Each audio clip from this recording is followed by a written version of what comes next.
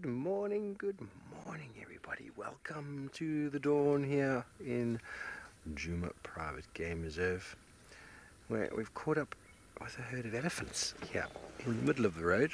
Hello, my name is Steve. I'm joined by Paul on camera, and what a way to start the morning. Very happy to find elephants so early. We had a track of a leopard just there. We were going to go quickly see where the wild dogs from last night got to, because it's time for them to start moving if they haven't already started. And well, we got a roadblock, so it looks like we're going to be sitting right here for now. So everybody, don't forget, this is a live and interactive game drive experience where your questions and comments are welcome. If you're watching on the app or the website, please do make sure to register. You can also go over to the YouTube chat as well as Twitter and join in on the conversation there. Cedric is out and about with me on Juma, and Chris will be out and about on Amakala. Happy Monday. Happy beginning of the week. Hello. You're eating some crunchy stuff there.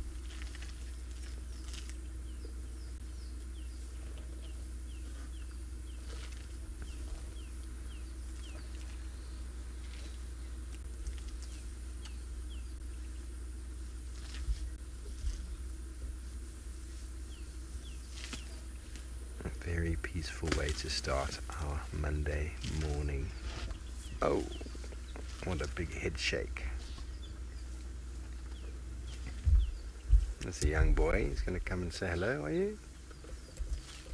Are you going to come and say hello to us? Mum's going to come and say, what are you doing? Don't play with the people. Picasso, a Monday with lots of new adventures indeed. Indeed. Come on, little one. Come and say hi. You're very brave, aren't you? Very brave. Our little baby's going to come up behind.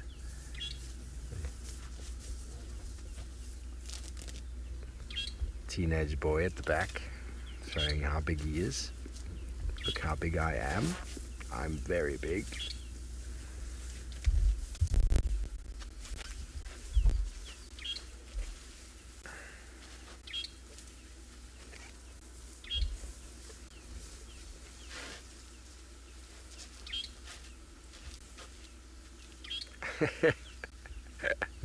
Look, you were hoping for some elephant activity. Well, there are lots of them around at the moment. Oh, hello.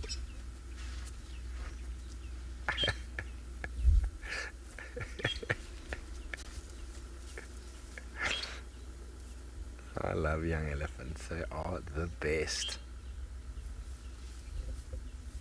Where are you, Mum? I can hear you rumbling, but I can't see you. Which way did you go?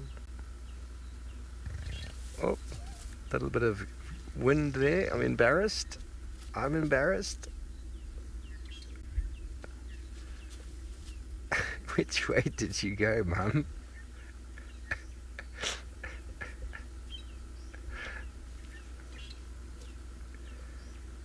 I think she went the other way.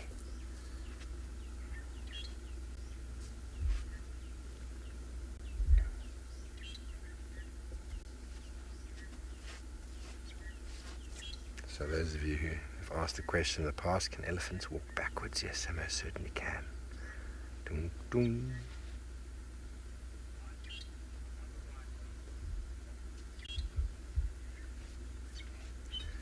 Really, they're just inquisitive, and they're learning, they're figuring things out, and their mother's also so big, so everything's scared of a big elephant, so they think that they're big, and they expect the same respect, and then when they chase or behave in a certain way and the animal doesn't react the way they expected, they get a bit shy and nervous and they run back again.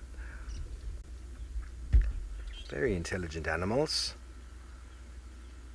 They see how important body language is. They see how animals respond to the body language of the bigger elephants. And just like human babies, they pretend, they mimic the adults. Oh, and they throw things around too. Where did it go? Let me grab it again.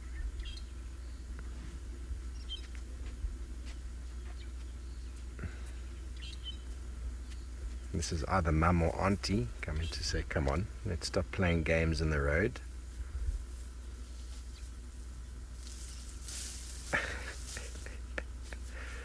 It's all learning for them. They feed on mum's milk for the first 2 years, and so they got lots of time to explore, lots of time to play. Penguins, Gil, they are so sweet and precious. Found himself a branch. Oh, it's farting. Lots of gas. Where's everybody gone?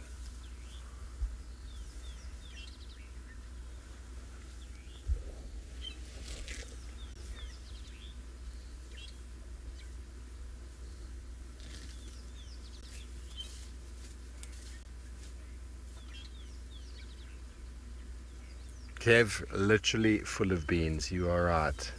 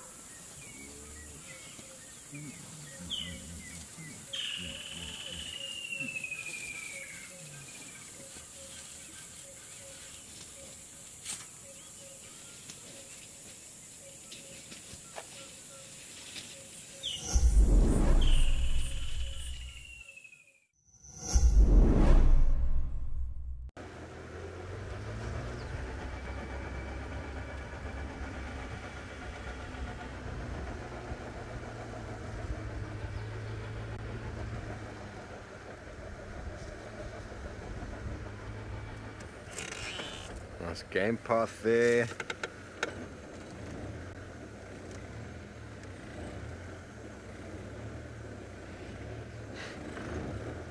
Cheeky baby Ellie, I'm glad to hear your week is already made. It's a really great way to start. How about some wild dogs in the morning? Now, there was at least 13 dogs in that pack yesterday. I didn't count anymore. It was really difficult to actually do so. But it's not difficult if you find where they've gotten to see where they've gone, because 13 dogs leave quite a trail. Not always easy to find, but you can at least get the direction.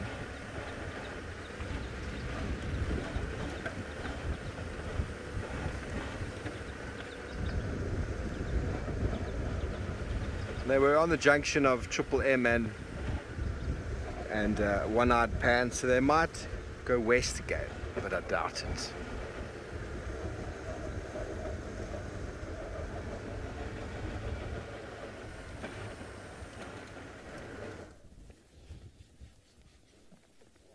Another very misty morning here in the Eastern Cape, as you can see, and this gives us the opportunity to start off with this incredibly interesting scene, just with this short grasslands and then obviously the mist and this very sort of lone thorn tree, which has got quite a lovely shape to it, one of those classic sort of thorn tree shapes. Hi everybody, my name is Chris, and with me on Camops is Morgan, and our plan is very, very easy going today. We're just going to drive around in this very misty, foggy morning and see what comes up. Not going to target anything specifically. We're literally just going to see what the area presents today. Weather-wise, as you can see, and as I've mentioned as well, there's some very dense sort of mist, and this is generated over the ocean by strong winds, and it's blown inland during the night, and then we are often greeted with this type of scene in the mornings here. It's relatively common to have a lot of dense sort of mist and fog in the mornings. In fact, this morning when we got out of our house where we stay, you could actually smell the ocean in the air, you know, that sort of saltiness. And it had such a lovely, clean, fresh smell to it right here in the bush. Bush and ocean combined.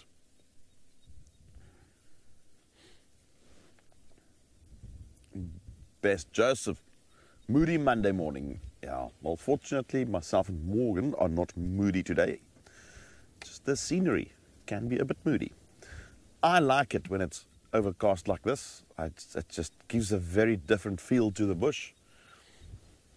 How it will affect animal movement. Some animals are not really affected by it, and some don't like it. There is like a fine little, almost say like a spray in the air. It's extremely fine. Very, very small mist droplets. So every now and then you will just see a sort of dark sort of smudge, and that will be Morgan, who is just wiping the lens of the camera as we receive some condensation on there. And it's bound to happen at some stage. But for now we're good. We've got some predictions for some rain today. Not sure what time it will be. And good morning to you as well, Anna Marie.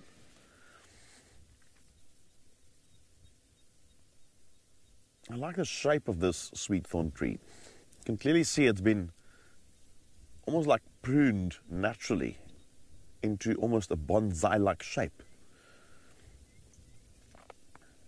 And that's as branches get broken, new ones grow.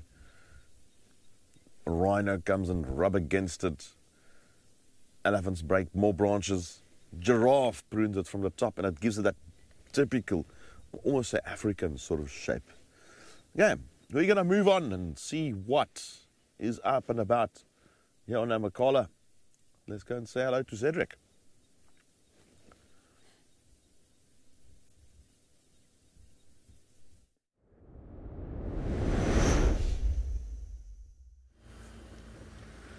Oh, Thank you so much, Chris. Good morning, everybody. My name is Cedric, and behind the camera with me and Rusty, we've got Cameron.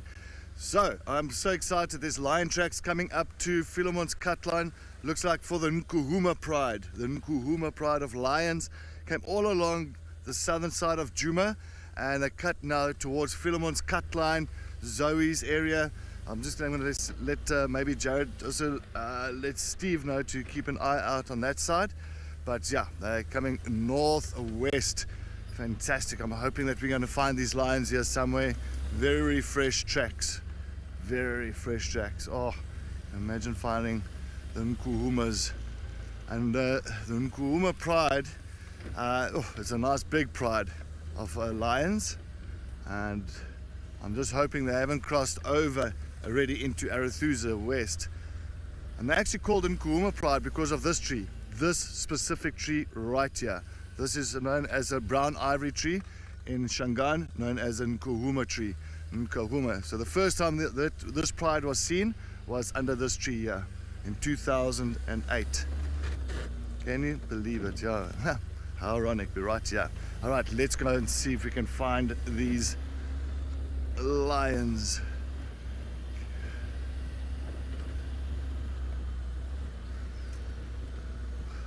Yes, Marilla Shortcake for sure. I think the buffaloes have attracted this pride, so that's exactly why they've come across. But the buffaloes last night, Steve left them going spaghetti crossing that side. They came now northwest, and the buffaloes went northeast in that side. So no idea. But let's see.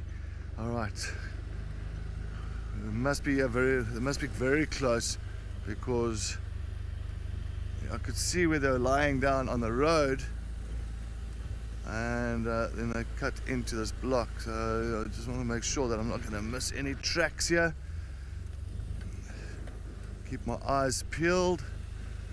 As you know, it's always nice early in the morning, very important, get out early. At least you still got all these lions moving around. Got all these lions still moving around, leopards.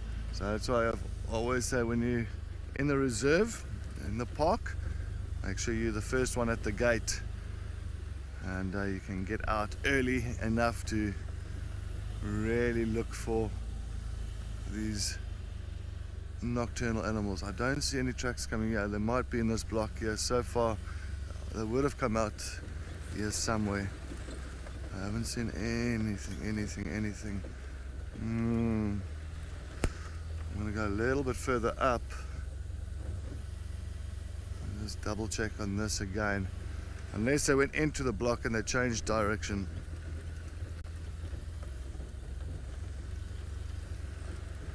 Hungry hippo. Yes, let's go and find the lions. That's what we're doing. We are gonna go and look for the lions.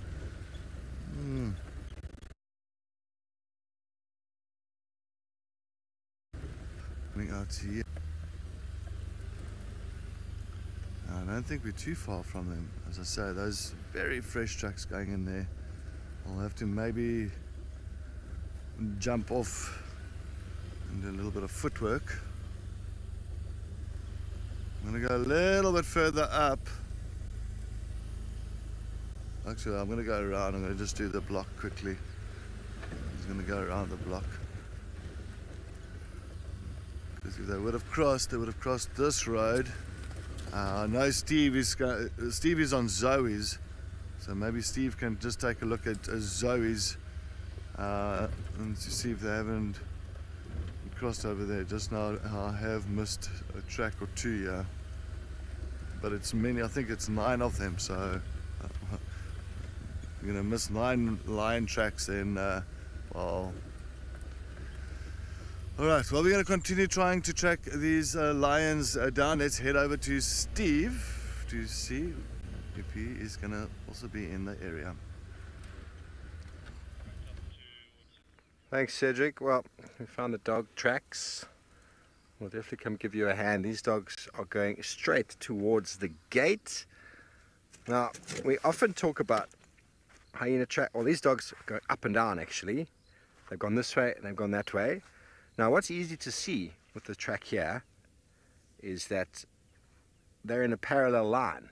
Hyena tracks sort of do this and this, this and this, whereas the dogs are in a parallel line and they're much more squished than a hyena. The back pad is much more narrow and it's almost symmetrical, the track, whereas the hyena track is very offset to the side. And there's lots here, up and down. So we know that they'll move in a direction and they'll move back again, move in a direction, move back again. But the general direction seems to be heading towards the gate there. So if they do go to the gate, two options. One is to go left to Simbambili, one is to go right into Djuma/Bufosuk Manileti. So let's go have a look and see.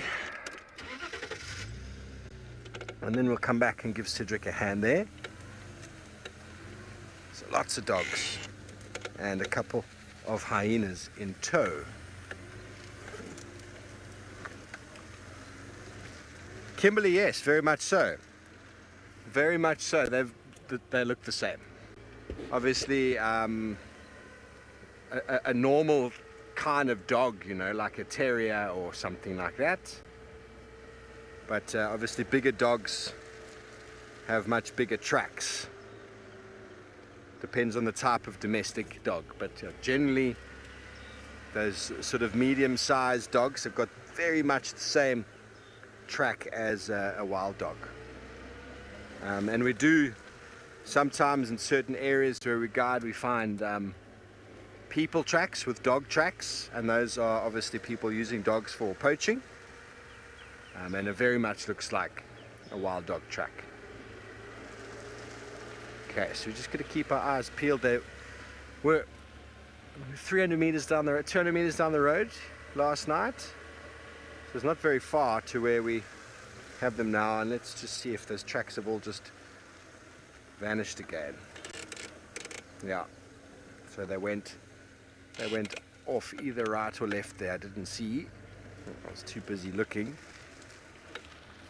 They would have made a decision. It would have been left or right.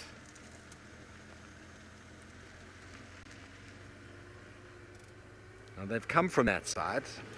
There is a good chance that they've gone back that side, but I'm going to just turn around.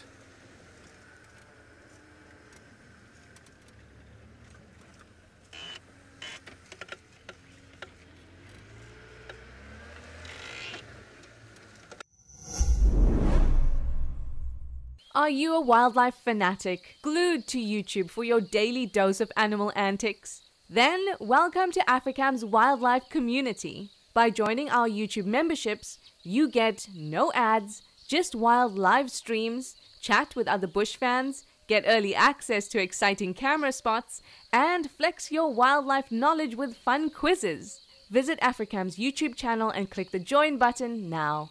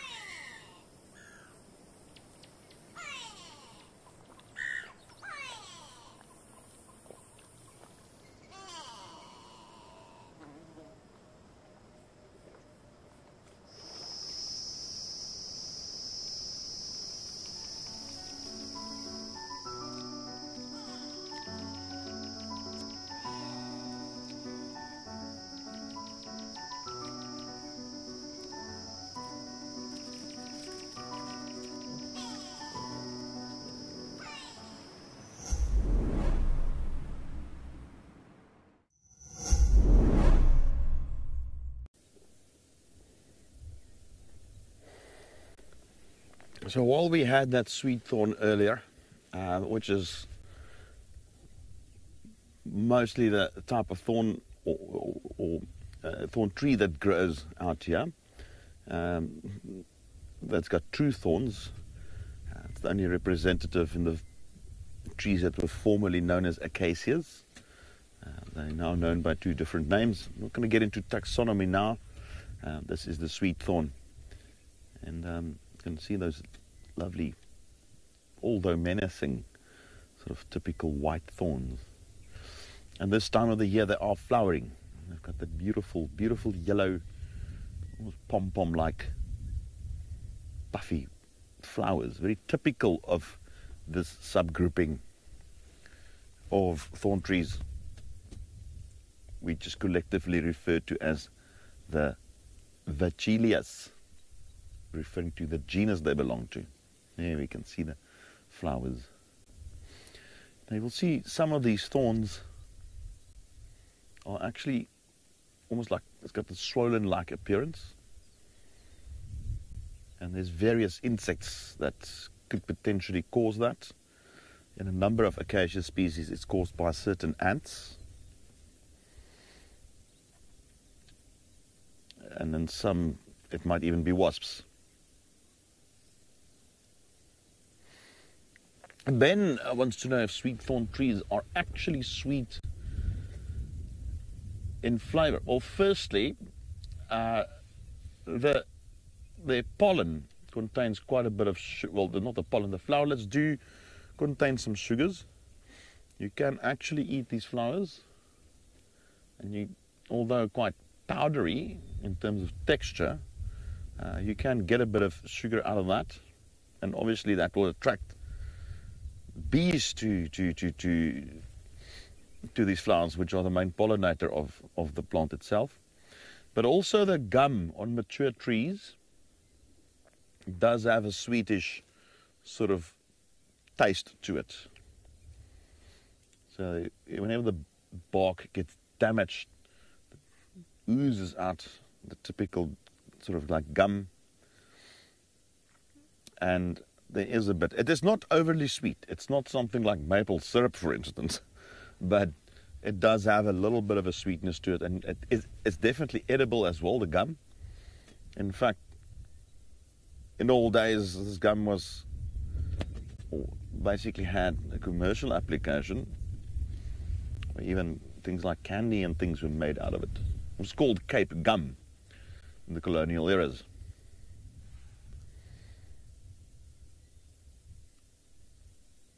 It can be used as a natural thickener as well. So if you're living out here and you can get some of that fresh gum, you can use it to thicken stews, soups, or just eat it. It's quite nutritious.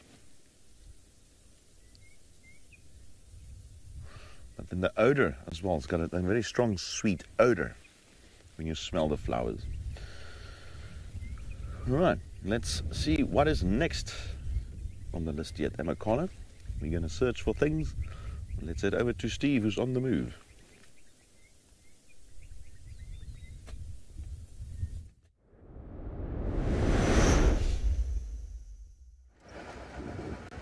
Thanks, Chris. Well, our wild dogs all went west again, everybody, so it's a pity. It doesn't mean that they'll stay west for very long. They probably ran through to Simbabili Dam for a drink and maybe to catch some early morning impala.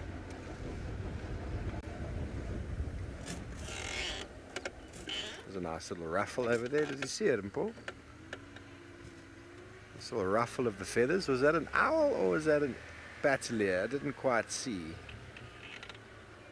Looks like it might be a battalier.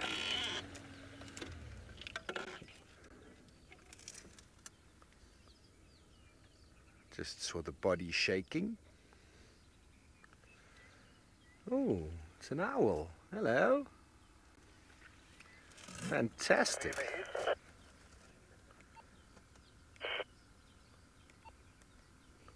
Looks like a giant eagle owl of a rose. It's looking a little bit disheveled. It's been a long night, I think. Let's see your face. We'll get a good look. Yes, it is indeed the Verreaux's or giant eagle owl. There's the preen gland accessed just above the rump. It's been out all night. It's now time to do a little bit of cleaning and preening. The birds don't do their cleaning and preening in their roost sites or their nesting sites, as all of the parasites, bird lice and all those sorts of things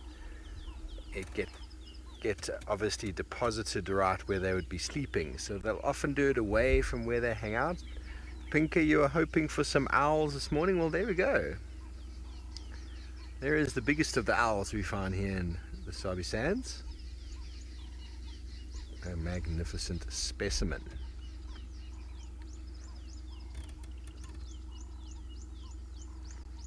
Zipping the wings, the tails, giving a proper little cleaning.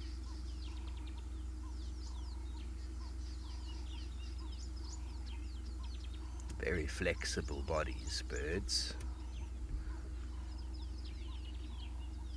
I'm surprised there's no young, or not young, there's no small birds giving it a hard time.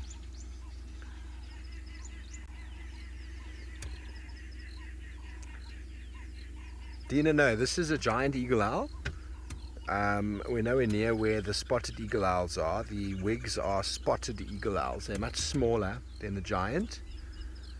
The giant eagle owl's got the very big body and the pink eyelids, which I still haven't really figured out why a bird would have pink eyelids.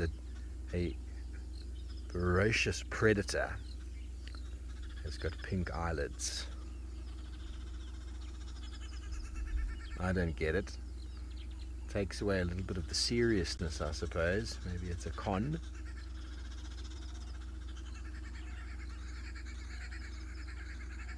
Wonderful to see him out in the open like this, preening. There's the gland, accessed above the rump. It will rub the beak against the rump and then clean it through the feathers. Helen, being the biggest, has its advantages, of course.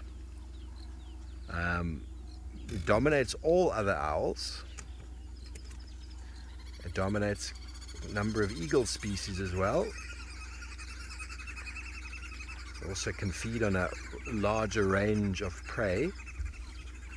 Where these guys hang out, you won't find other owls. They are very, very aggressive towards other owls. The bigger owls dominate and then it cascades down. Oh, this is the biggest owl, and there we go. The birds are starting to find him. Very brave. Look at the size. I'm going to give you a hard time. All here on my own. You can see he's busy flicking the tail. I can't tell what bird it is from here. Oh, there's a good bum shake.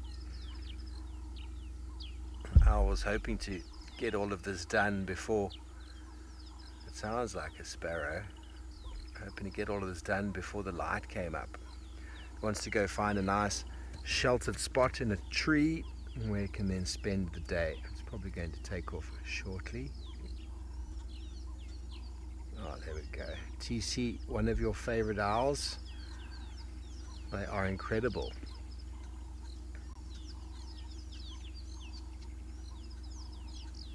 And the wood hoopoo. None of them are really that brave enough to take it on its own. As soon as there's a few more birds there, you'll see they'll start mobbing him. But they also, hang on, he's busy cleaning. Let's just let it do its thing and hopefully it'll go to sleep soon and not bother us. They take flamingos, herons, scrub hares. I've seen one with a genet. So, and obviously rodents make up a large portion of their diet. Opportunistic hunter. They don't only hunt at night. They will sit in a perch in a tree, sometimes over game paths, and if some unsuspecting diurnal day animal walks past, well, they will capitalize. I've seen videos of them taking young eagles out of nests at night.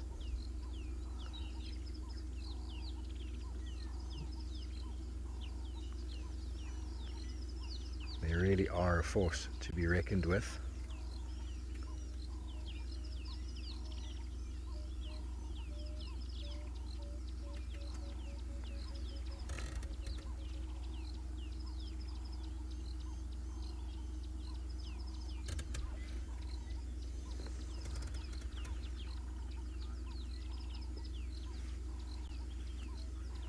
Well, Chris, both male and female have pink eyelids.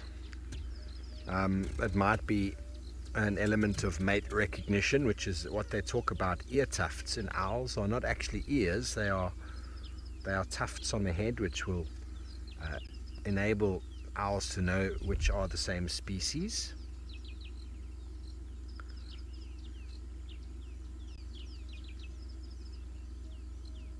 But maybe it has something to do with the mating. They fall in love with only those that have pink eyelids. It keeps them focused on the same species.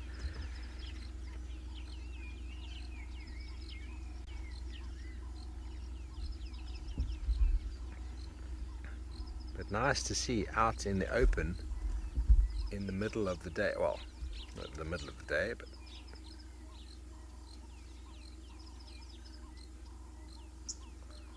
a very cool bird.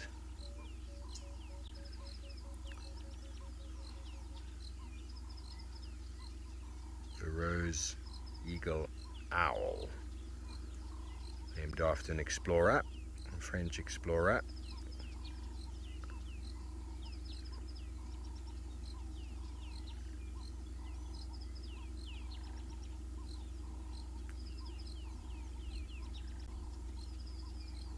So they've even been known to take warthogs and monkeys.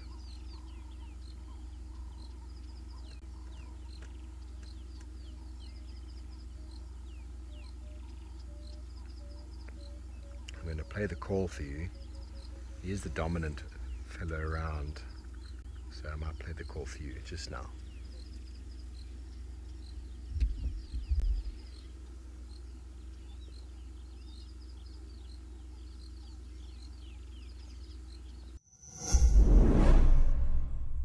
We all know the struggle of finding the perfect gift. But what if you could give them an unforgettable experience? Something truly extraordinary. Introducing Nature Eye. Fly a real drone remotely at iconic locations, witnessing the beauty of nature like never before. Sign up to be an explorer and you could win one of these experiences yourself. Visit natureeye.com today.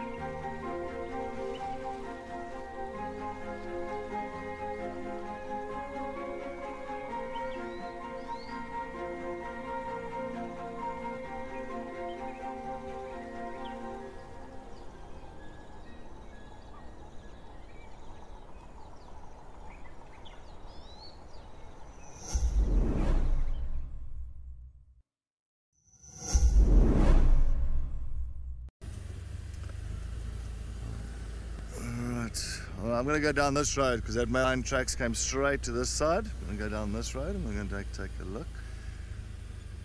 Just joined us now. I had Pride of Lion tracks on Gary Main. Unfortunately, the southern road of Djuma.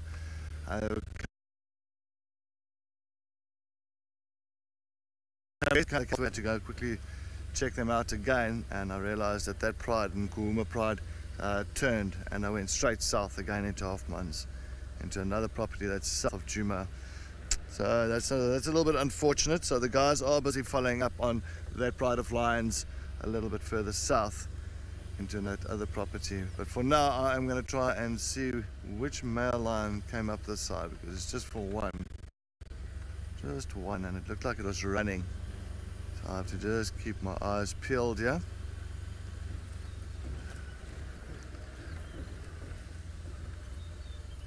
It's always nice. I love the morning. That's why for me, the morning safari to me is always the most exciting one. I love the afternoon, don't get me wrong. I love both morning and afternoon. But just the morning to me is like, you know, everything has been happening during the night time. You get tracks, you get to follow up and try and see if you can find that individual.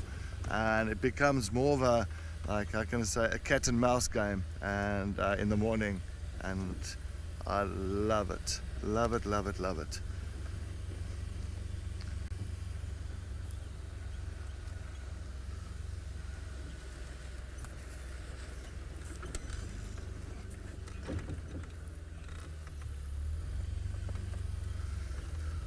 No, Jackson, the Nkuhumas are south. The Telemati breakaways are the northern side of Djuma. I don't think, look, if the Nkuhumas decide, if that Nkuhuma Pride decides north of Djuma, yes, you know, then it's easy for them because they are so much bigger than Telemati breakaways. Telemati breakaways practically cannot remain in that area for too long. They're going to get pushed out again and chased away again. That's just going to be the story of their lives for the next while. So that's why it is still going to be still be a lot of hardship for that pride. But as I said, they might get through it and come out tops at the end of the day. But the Nkuhuma Pride is just such a formidable pride at the moment. It's 11 individuals in that pride. It's a strong pride. Some big females there.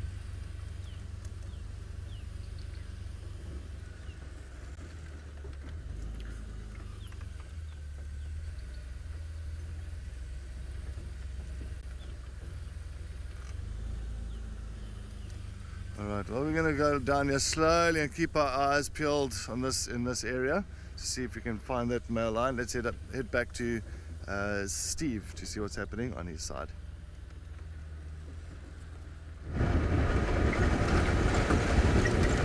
No contest at all. No contest at all. Love to see the Nkuhumas. It's my pride, that one. Now we'll be moving into the area to give Cedric a hand just now. But on our way out this morning, we had a leopard track just over here. But I was really keen to go and see what those dogs got up to, and now I know they've gone west. So now I'm going to have a look at this leopard track. I'm going to also see where it came from. I think it was a female. I looked at it with the torch in the darkness, and I was like, okay, mark this spot, I'll be back. They love coming from this junction. And it was just up there. I'll show you the track. It's actually going to be quite nice in this light, now that the sun is out. Okay, there we go. I saw one. Let's see if I can get it for you. Frankie, why are the Nkuhumas my pride? Okay, boy, I hope you're going to get that. I'm sure you are. Frankie, well, I've known them since 2018, and I've seen the cubs. I've even walked into the lions and tracked them many, many times. Okay, so what have we got here? We've got tracks. Okay, can you clearly see over here that this one, there's a pad at the back, there's toes, and then in parallel line, there's another one. This is much clearer. This is the back foot. The back foot of a leopard track or lion track is always much clearer than the front foot, because when they're walking, their front foot normally hits the floor and it makes a bit more mess. 1, 2, 3, 4 toes.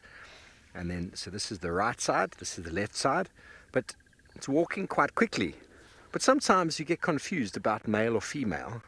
And if you're not sure, get out a measuring tool and measure. Now my knife is 10 centimeters. The substrate here is sandy, so it can look a little bit bigger than it is. So measure the back foot. The back foot there is far shorter than 10 centimeters. So there's definitely a female leopard, and she's walking down a slope here. So what's important to notice is how fast she's walking, how far the front foot is behind the back foot. Goes to indicate that the animal is walking quite quickly, walking at a territorial marking sort of space, not running, but also the front foot gets quite disturbed when they're walking quickly, but that might just have been because they were walking down the slope here. So female leopard walking in that direction, back towards our camp. Very, very nice. We're going to follow, and the elephants were after, because there's a leopard track and then there's no leopard track here. There's the leopard there. So the elephants were after, and we saw the elephants. Oh, hang on, here she's on top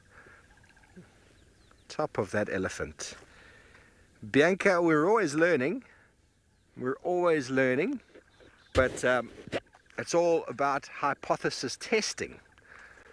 Okay, so what are we going to do? How are we going to test this hypothesis? Okay, this direction here, Gallagher Road is that way, Quarantine Road is that way, Gowrie Dam is straight down the drag. So I'm going to go to the next junction and I'm going to check, has she gone left, straight, or right? And then go to the next junction, left, straight, or right. It's just and if you can't find on that junction, you go to the next one where there's more sandy soil, nothing, come back, go a little bit further down that road. I feel like she's going to go either straight past our camp or she's going to turn onto Quarantine. That is my thoughts. Very likely straight down to the dam, very likely onto Quarantine. What would she be doing at night? If it's a territorial patrol, she'll be walking her territory. If she's walking quickly like this in the road, that's because she's looking for something to eat. And Quarantine is the takeout place of leopards in the Sabi Sands.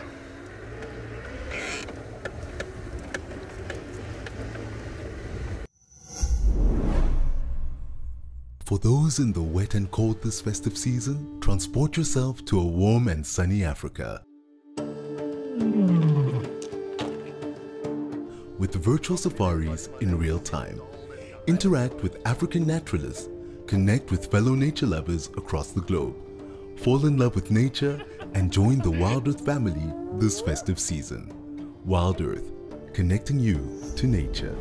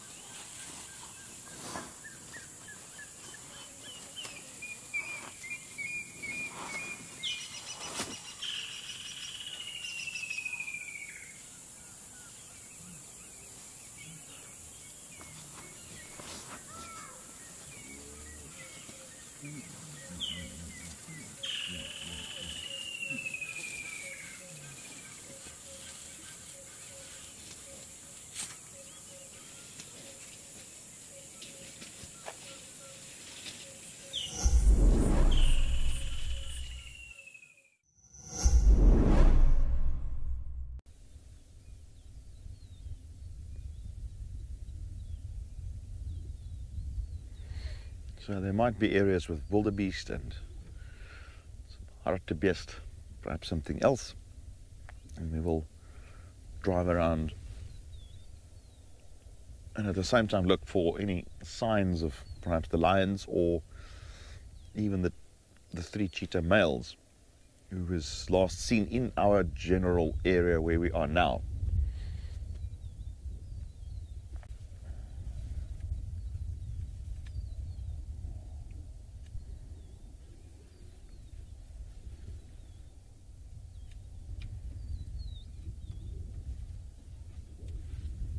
As you can see there, a beautiful open plain, grassland.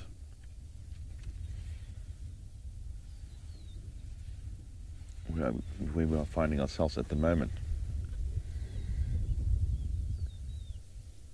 Which also should make it good terrain for cheetahs. This is the type of terrain a cheetah would like.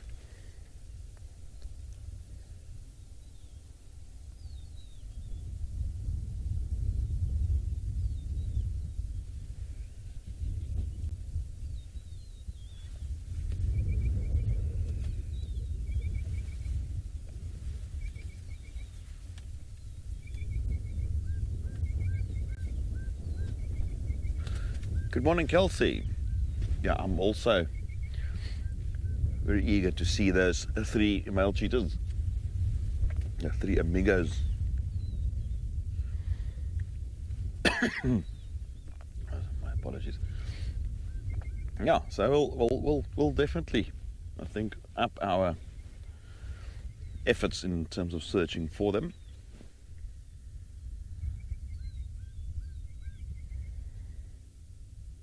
It's actually why we've come to this particular area where we are now. It's because of the fact that they were seen around here yesterday.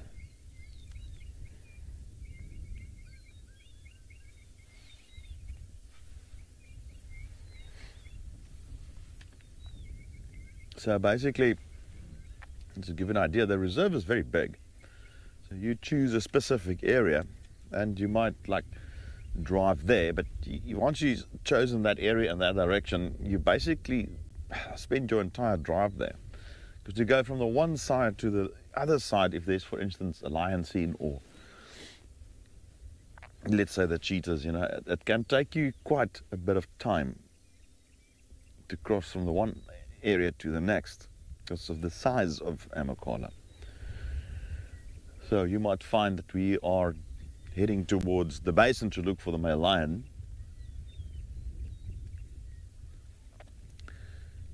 And then somebody finds cheetahs in the far west. And then you can't really respond. It will take you too long. By then, your safari is finished. So size is a great thing of a reserve. It's a great thing to have, but it's also a large property can also bring some challenges. Good morning, Joshua. Cape Leopard, that will be great. They're definitely around. We see tracks and there's enough evidence that they are around. And occasionally there'll be a sighting of them, but it's not very common out here.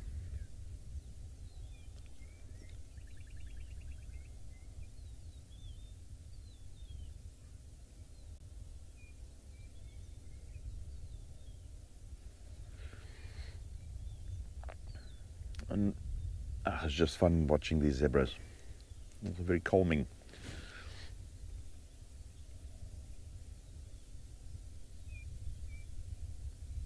Well, we're going to crisscross these plains to look for any sign of the 3 amigos. While we do that, let's go check in with Steve.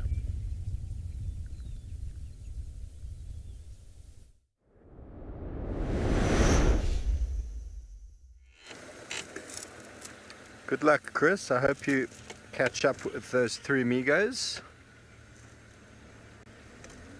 Our female leopard tracks veered off towards Galago, so they didn't go straight. She veered, and I've just every now and again I get a little scratch in the earth here, which indicates she's walked here, but it's not a very nice road to track on, and this area is very tricky. Lots of drainage systems here.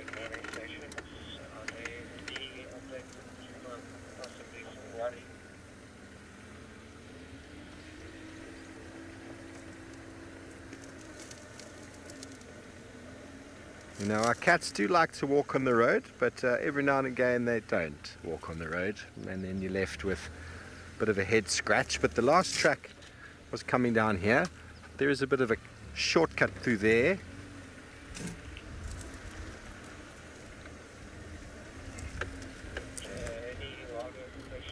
Sorry, let me just communicate on the... Okay.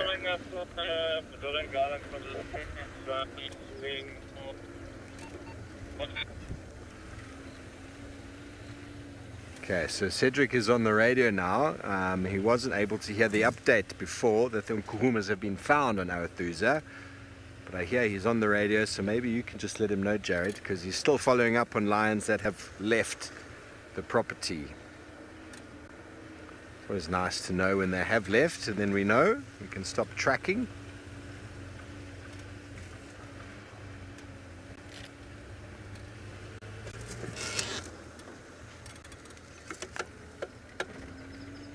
Lots of perfect leopard habitat here. Okay, there's very nice sandy soil and a leopard track right in the middle of it. Love it. Love it when they do that and they walk on the sandy bits.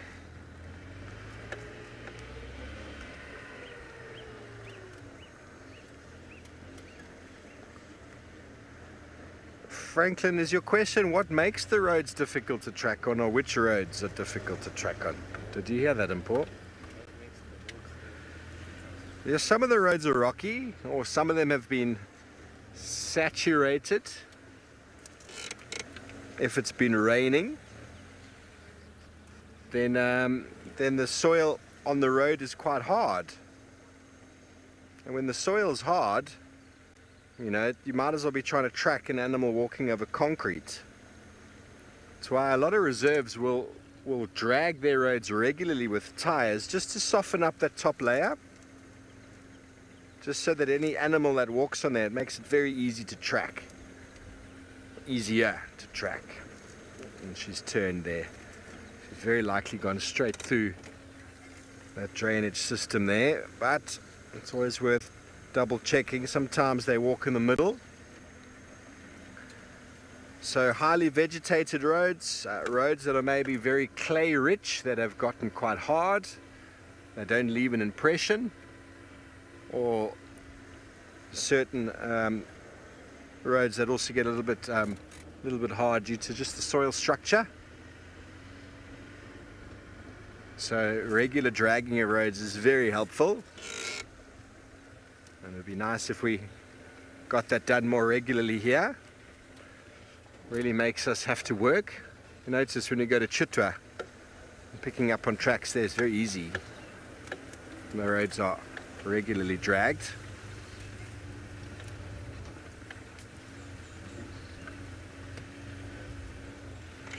Okay, well, I think Cedric's received the update now that the nkuhuma's off the property, so let's go see what he's going to get up to next.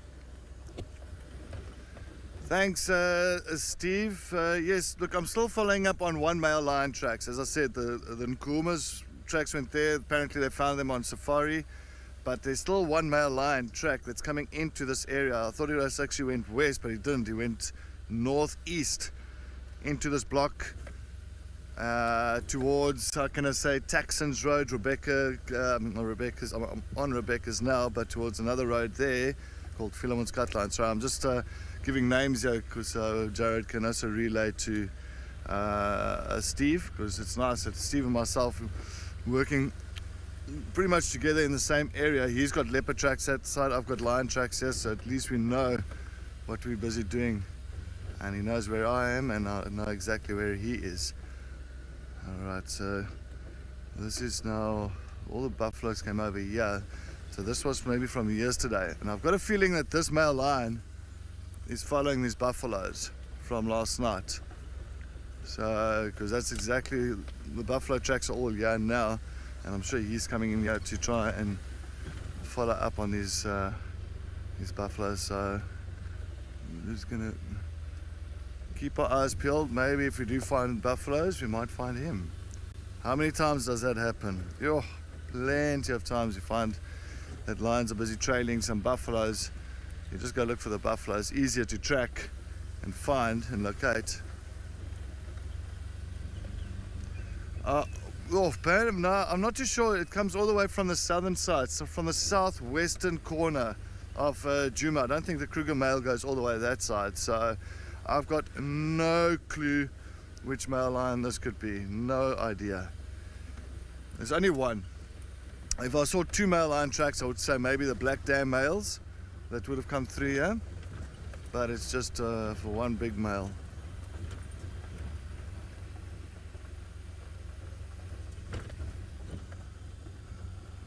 Oh, we need to find him.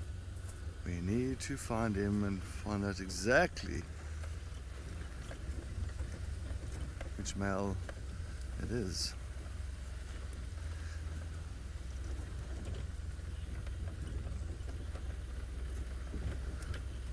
Maz, yeah, me too. I need a boom shakalaka moment now. Really, really do, because yeah.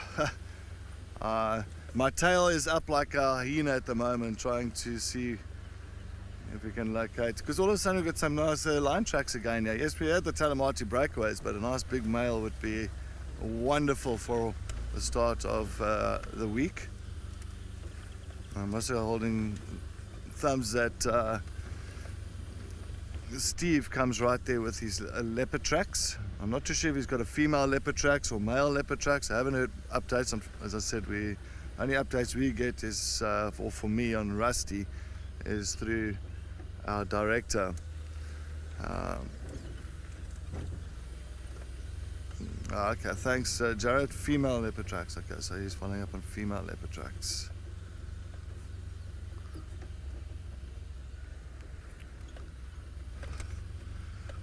Alright, so nothing here. I might just go a little bit further down and cut across.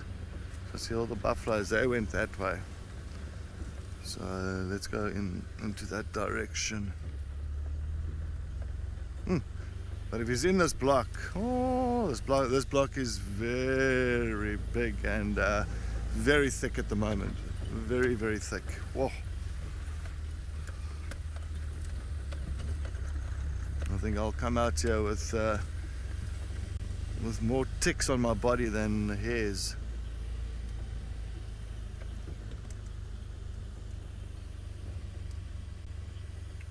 No, Jerome, I've seen it before. Males, they can follow. You know, they get the opportunity. If there's that opportunity of a buffalo that's lagging behind the rest of the herd, or if there's a little calf, why? Oh, well, that's perfect. It'll be perfect. So no, it won't be too dangerous. Just has to, as long as if it's an experienced male, then you know they know what to do. It's not that it won't be his first rodeo. So that male's done it quite a few times. And like a male lion is 200 kilograms, and you've got 200 kilograms. You've got a lot of weight. You know, you're powerful. There's a lot of power there. All right, let's go this side.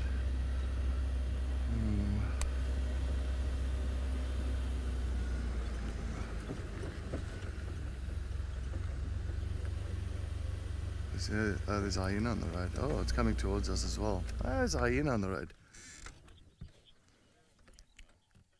Yeah, and a hyena as well, yeah.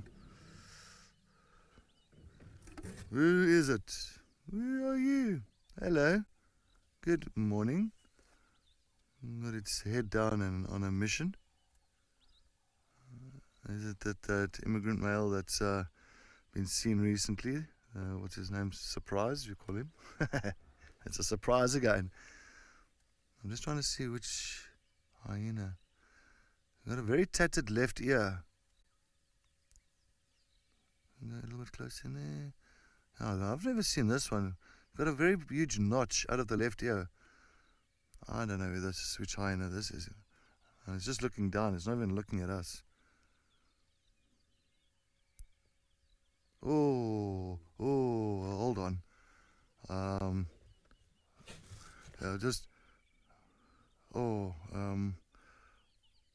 right, just Jared, can you just yeah, we just have, looks like this hyena's got a snare.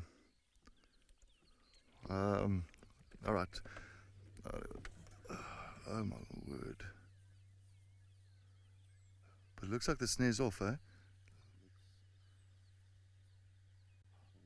Oh my word! All right, yeah. I'm gonna follow this quickly.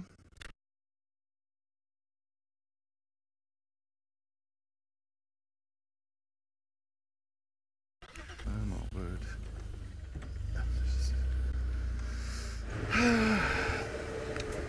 Good luck with that, Cedric. Always sad to see. But we haven't seen another leopard track since the last. But there's a very tricky area to follow up on a cat in, I'll be honest. That's why I was hoping she didn't turn left, went straight or right. Much easier to follow in those areas. But we're going to come around to Gowrie Dam, have a little look over there. We might be lucky.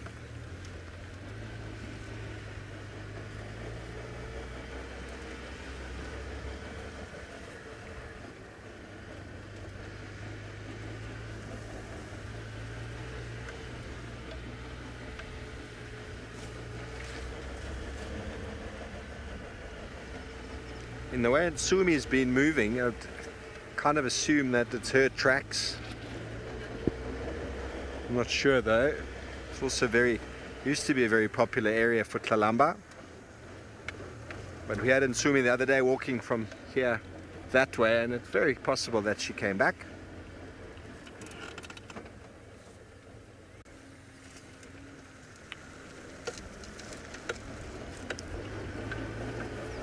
Not a normal sort of route for Shadulu.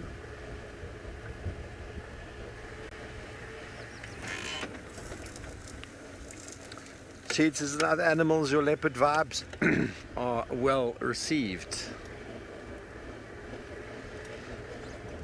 We are looking. Let's just go spend a quiet moment at the dam.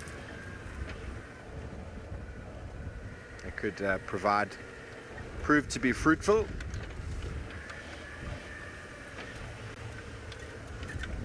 There are elephant tracks and signs everywhere.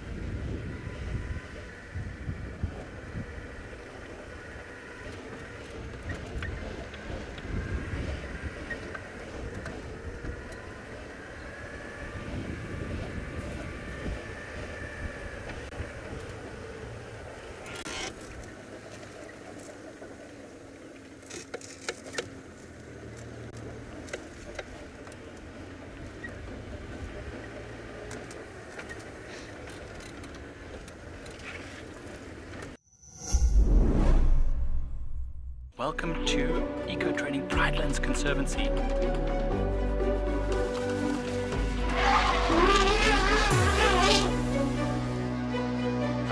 Hey, Susan, no. Oh, look at her, she's absolutely gorgeous. Look at these two pushing each other.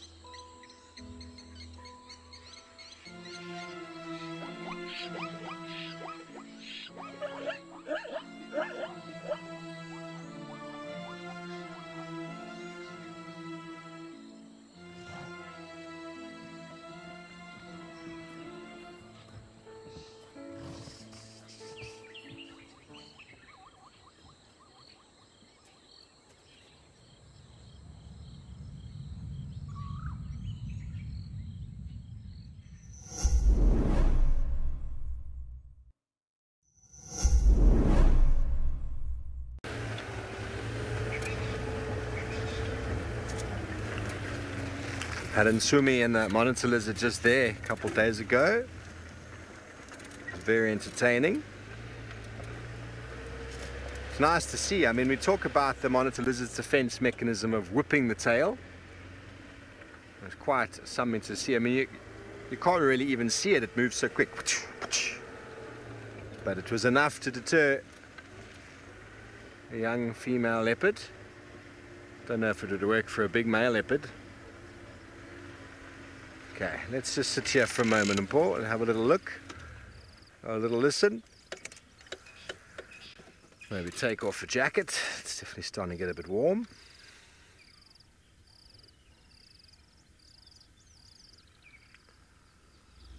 Welcome to Gowrie Dam.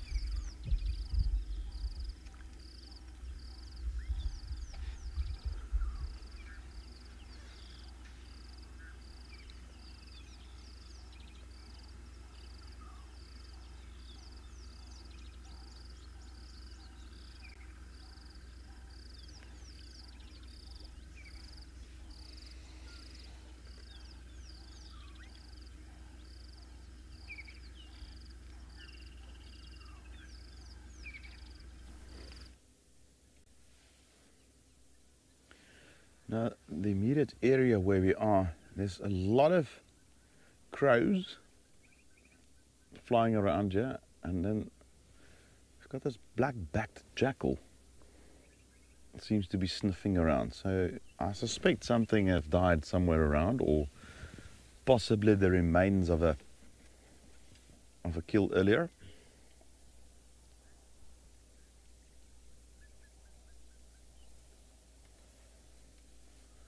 You can clearly see why it's called a black-backed jackal.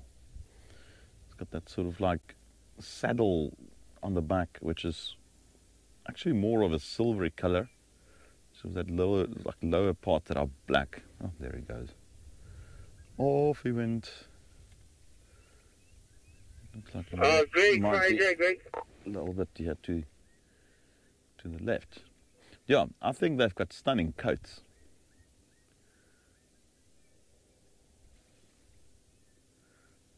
Going out of view now. There's plenty of them out here. I mean, these guys are found nearly throughout South Africa.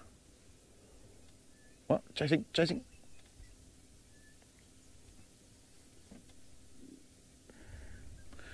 Gillian, scrub hairs. Jackals have been known to catch them. They've got an extremely wide sort of profile of prey animals that they target. They scavenge quite a bit as well. They're often seen with where predators have killed animals, and especially with lion. And what they do, because they're extremely fast and agile, they wait until the lions look away and they'll quickly run in and snatch a bit of meat and run away again.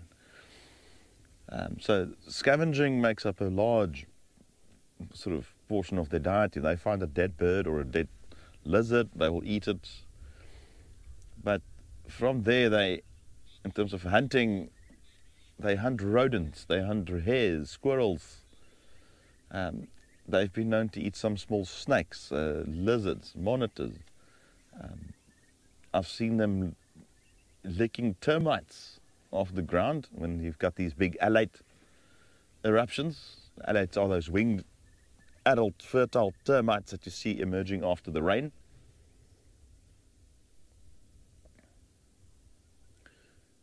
It's virtually endless. It's anything they can overpower, they will take. Even small antelope, like baby impalas. Anyway, let's quickly go and find out from Cedric what's happening with the injured hyena.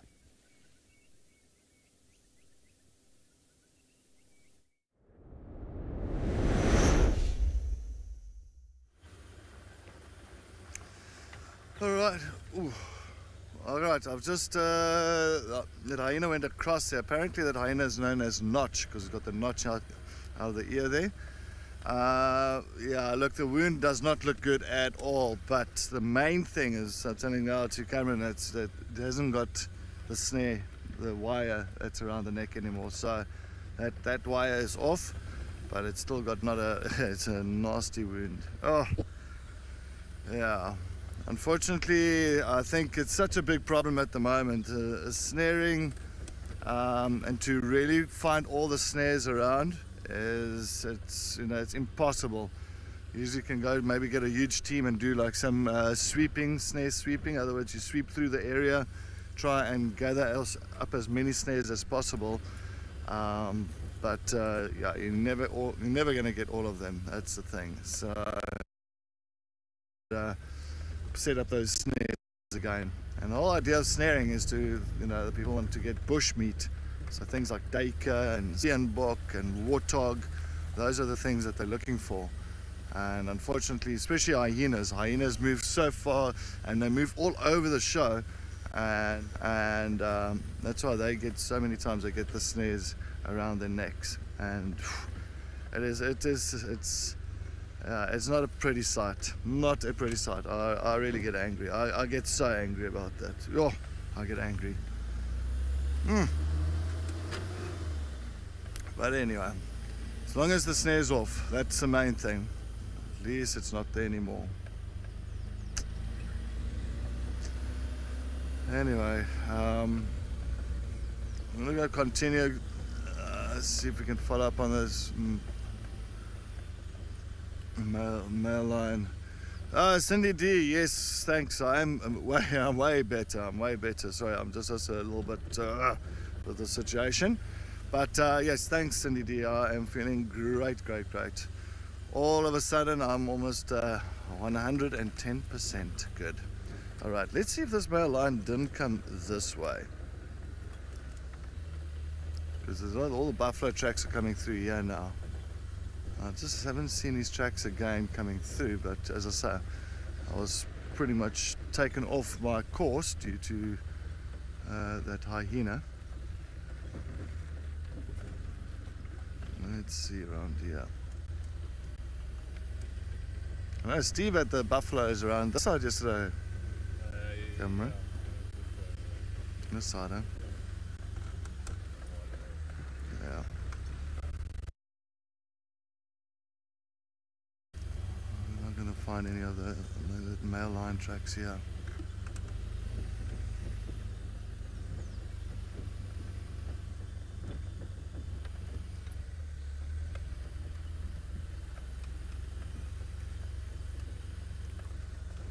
It's always such a nice little mud wallow, this.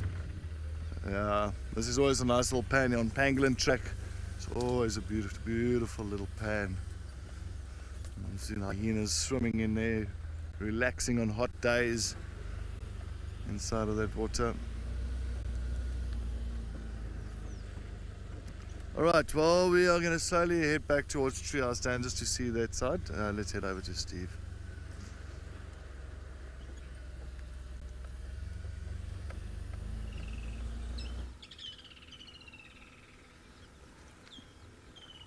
Good luck sifting through the tracking this morning, Cedric. We've had no success with any further tracks of that female leopard.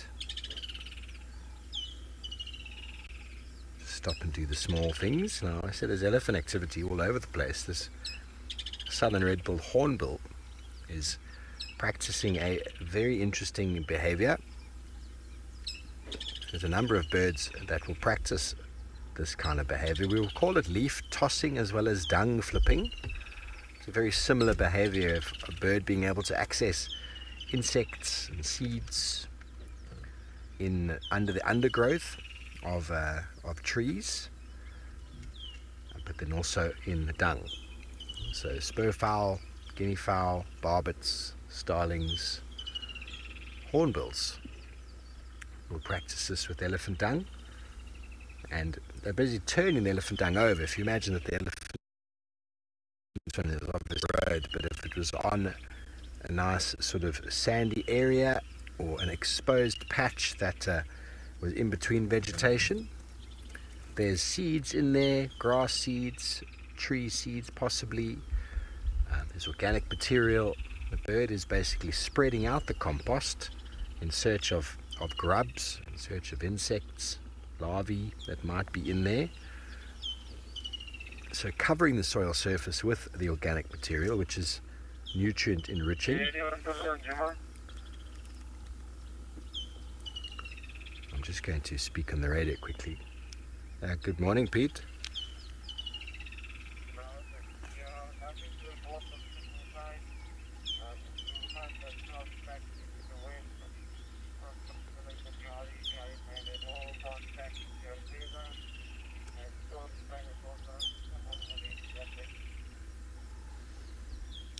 Okay, Corbett, thanks very much. Cedric's following up on mail line tracks around Pangolin Track area. I'm not sure the success there so far.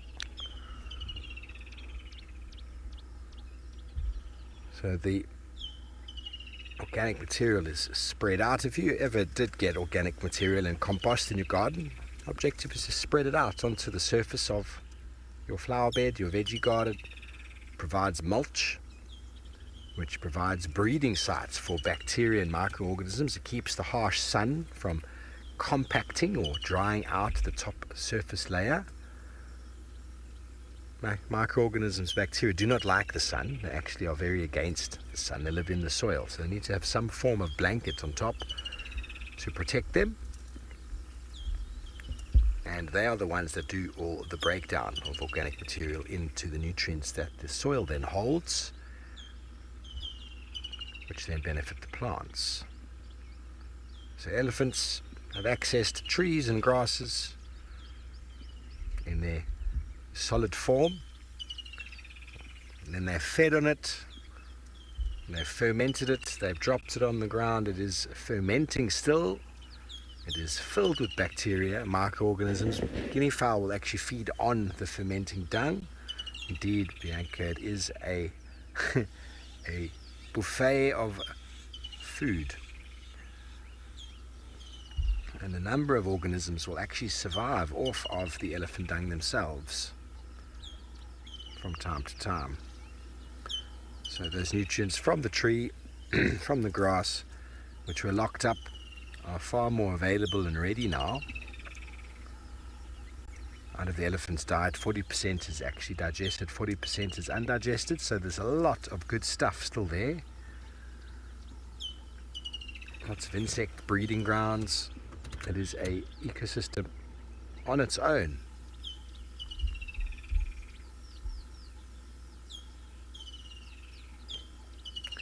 So it's a very good feeding behavior. It allows certain birds to stay here all year round because, well, there's always elephant dung.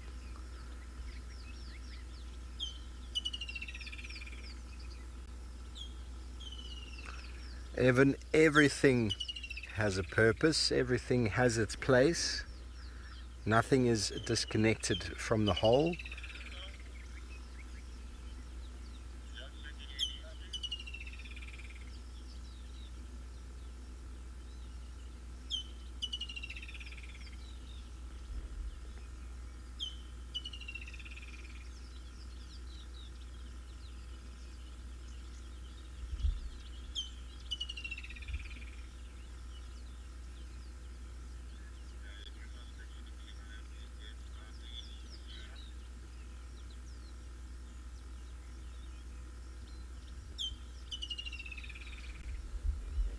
Yeah, Candy, well, I've seen a hornbill trying to eat a mouse before. Obviously they feed on a lot of insects and fruits and seeds, but I have seen one trying to eat a mouse, so I suppose you could call them omnivorous. I didn't see it physically eat the mouse. I saw it wiping the mouse against a branch again and again and again. The ground hornbill is most certainly omnivorous.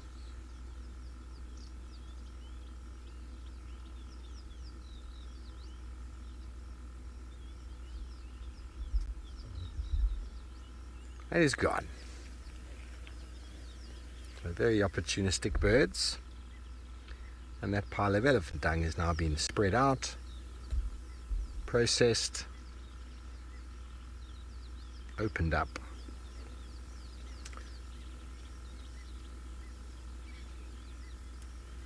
Very good.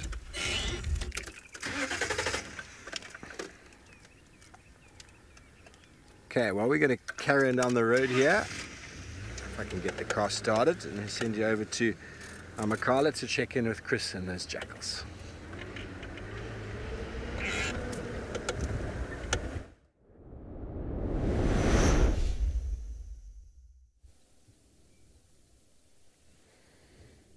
These jackals are still around. They keep on moving out of sight, like behind bushes and so forth. So we're just enjoying the scenery while we wait for them to come out again.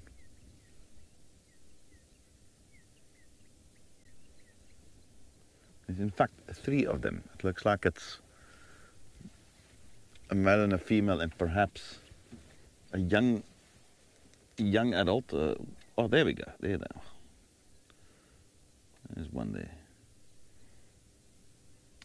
Perhaps a youngster that's still with the pair, probably their parents, or its parents. And they were at one stage digging out something, and they grabbed something I suspected to be a type of rodent, perhaps a mouse.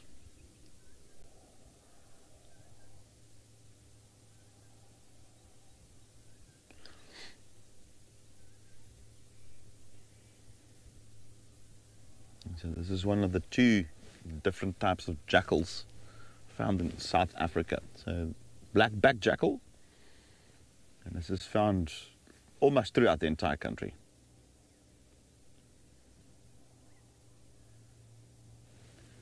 Dan is asking if jackals regurgitate for their young like wild dogs.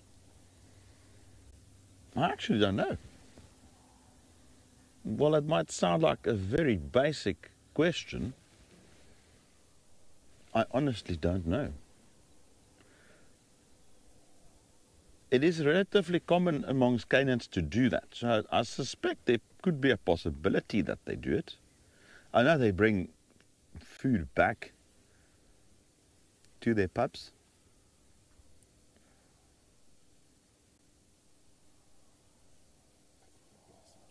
Jackals are gone now. I think they've gone behind that bush, and I think it's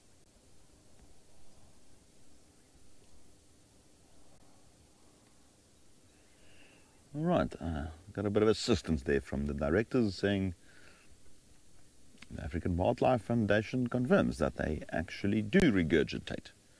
I suspected that they would, because they are essentially canids, and like I mentioned, it is something that is, you know, dog-like animals are known to do that, and it's not specific to wild dogs only. So I suspected that they would.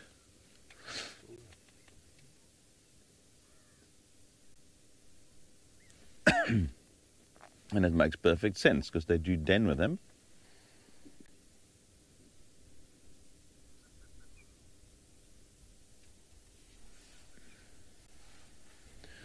Evan wants to know if they've ever been habituated. Okay, I'm going to go 2 answers on this one. So habituate, vehicles definitely, and here's a perfect example where they have absolutely no problem. At one stage, this jackal was 2-3 meters from our vehicle, so they're quite used to the vehicle, especially out here. Where they're not really pressured by humans in any way. Just bear in mind, it is widely regarded in South Africa, especially in agricultural regions, as a problem animal, and they do cause damage in terms of taking livestock. Just this as a background. So they are persecuted in some regions. But then, if you're referring to habituating in terms of being tamed, how's another? I know of a few accounts where people have actually hand-reared them with mixed success. It's like I always say, you know, we have dogs already as a domestic species. And this is just my point of view on it. You know, leave the wild animals in the bush. It's my experience that rearing wild animals as pets it never ends well. With exceptions.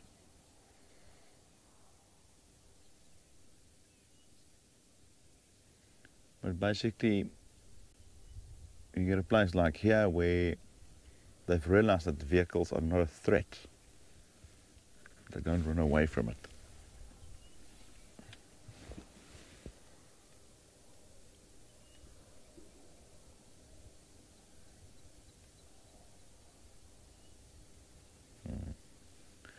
Now it's gone already, again.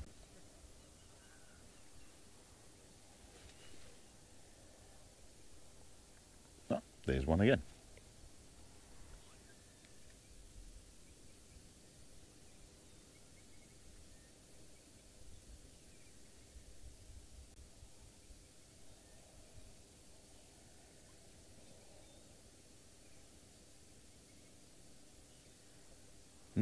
No, not coming out today again.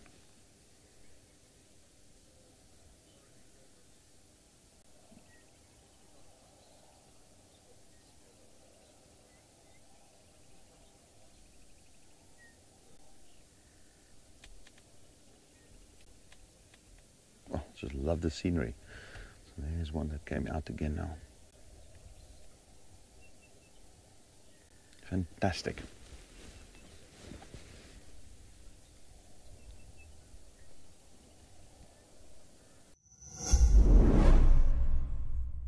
Our UK family is important to us. WildEarth is making your viewing experience more convenient with a time shift that will see a delayed start. Our sunrise safari will now be broadcast at UK sunrise times.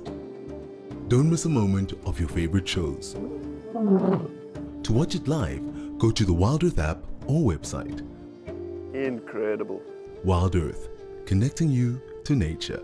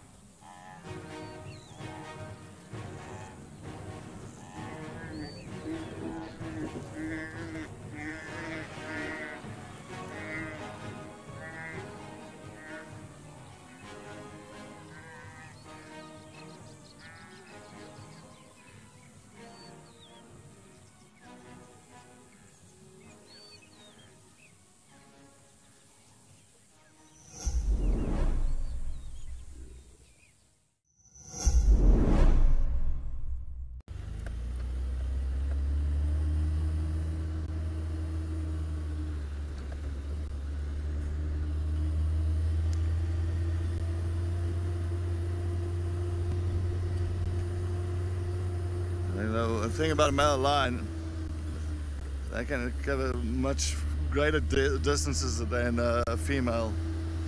Sorry, Jared, you broke up. Go again with the comment there, Jared.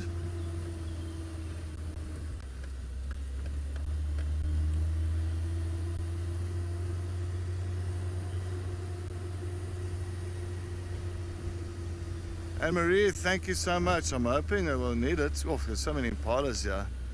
I need some lion vibes here. Sorry, impalas. You both standing by? So, standing by, standing by. I heard somebody calling something about Voyatella access road, so maybe they've located it. Let's see. I can't get hold of them, yeah.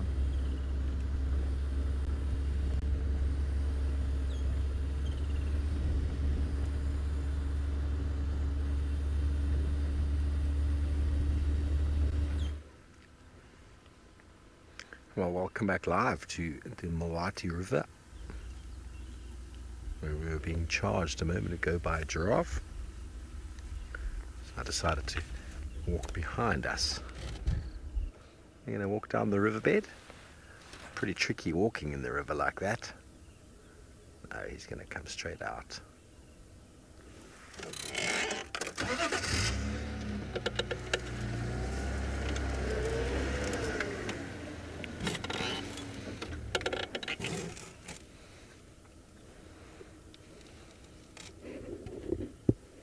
Nice big fellow.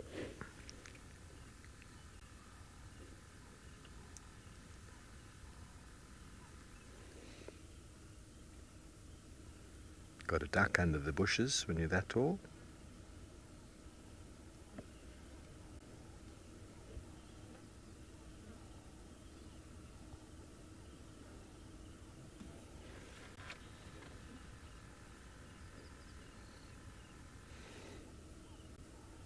Just a quick munch on the way.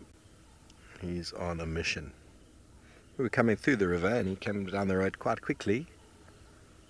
Obviously on a mission to head somewhere.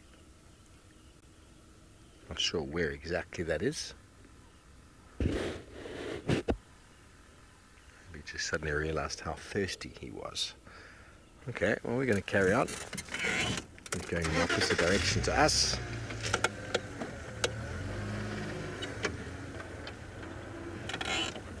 Most certainly, William. The lions in the Sabi Sands hunt everything. Maybe not elephant, but they've definitely killed hippo before. Giraffe definitely do fall on the menu. But some prides do better at buffalo and giraffe than others. Nkuma pride does really well at both. There's not a lot of giraffe in the Sabi Sands. There are a lot of buffalo that move through, but you know, I used to spend time with a pride of lions in the Kruger called the Mountain Pride that was specialist at giraffe. Doesn't quite know what to do with buffalo because the herds didn't really spend a lot of time there. They knew how to tackle buffalo bulls, but they didn't know how to isolate a buffalo from a herd. They were great at tripping up giraffe. And some prides just don't quite know what to do with buffalo or giraffe. They just don't have the experience or the skill. And it's a very dangerous animal to hunt. Very, very dangerous. Very powerful, very heavy. And there's possible injury and death in every giraffe and buffalo hunt. So there's lots of risks involved. Okay, so some of our buffalo came through, not all of them.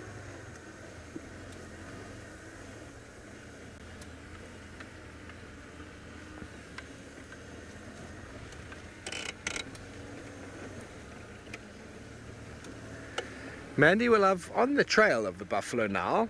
They crossed the drainage line just behind us there, and there's tracks moving here, but I think they moved in quite a large line like this.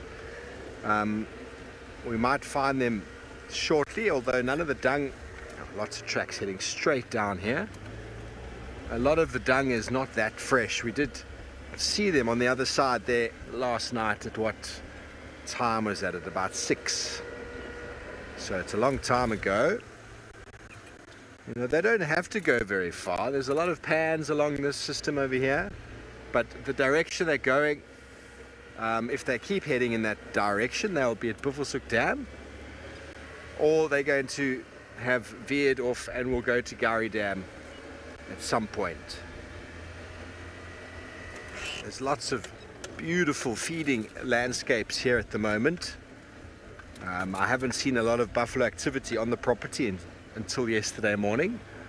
So there's lots and lots of good grazing for them. Lots of water. And if you missed the show last night, myself and Cam sat pretty much the whole afternoon. I heard a buffalo in a puddle. It was really quite special. Definitely a first for me.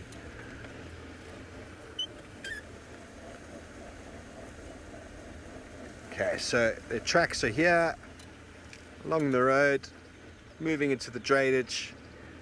This is the kind of lots of splattered dung there.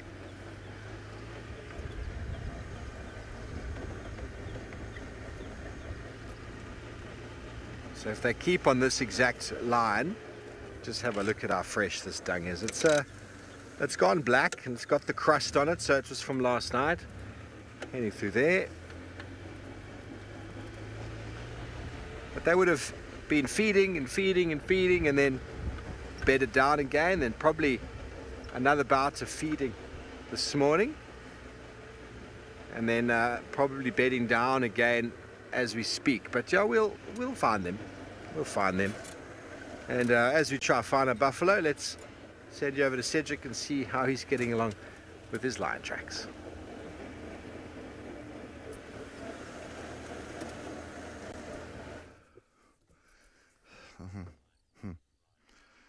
Well, Steve, I'm sure you're gonna have more luck than me. The male lion has crossed into Buffelshoek there at Baobab Dam.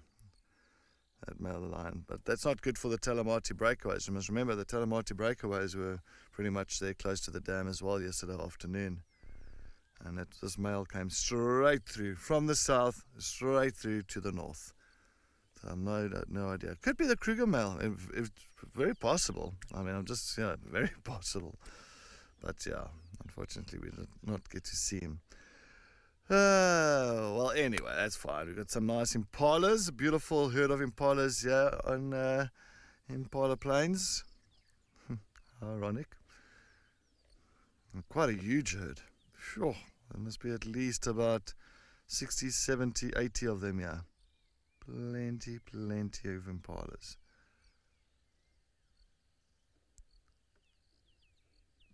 All very relaxed. Well, when we got here, they were snorting and they were looking north, but then I realized there was a lone impala ram that was moving in the thick vegetation, and of course this herd thought it was a predator and they started snorting at the poor guy. Riley, yeah, of course. Sometimes, how many times I've actually stopped with impalas and all of a sudden they started snorting and, use them as an indicator that there's a predator around, and I've found a leopard busy stalking the impalas or moving past, or even lions many a time. So it's always nice just to sit here with them, watching them busy feeding. All the little lambs are in their little nursery there under looks like a spike thorn. So yes, it's always nice just to sit a little bit here with these beautiful antelope. A lot of tails wagging. So many flies around at the moment. You can see their tails are quite busy, trying to swat all the flies away from their body.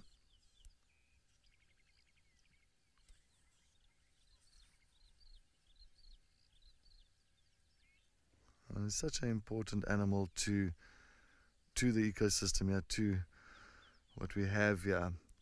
Just remember the stats. If you go look at the Panthera database, so if on the Panthera database, if you do see lions or you see leopards and all that, if we do see something like that and we see them on a kill, we actually mention what species of animal that lion or that leopard has killed. And you can put the impala and all that. And on the database, I think that's a few years ago, we actually took a look what was the most common species of prey to those predators, and I think it was up to about 80-85% was an impala to a leopard. So leopards would take at least 85% of the time an impala down. So it just shows you very, very important to lots of the or many of the predators around here. Wild dogs, your cheetah, your hyenas.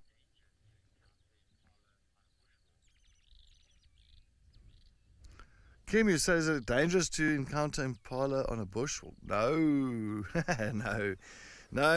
Impala, you can't even get 60-70 meters from them and they already run off. So no, impalas, they are not dangerous at all.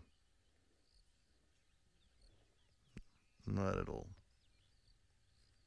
They'll run away. That's what they do. They don't attack. They run away from danger.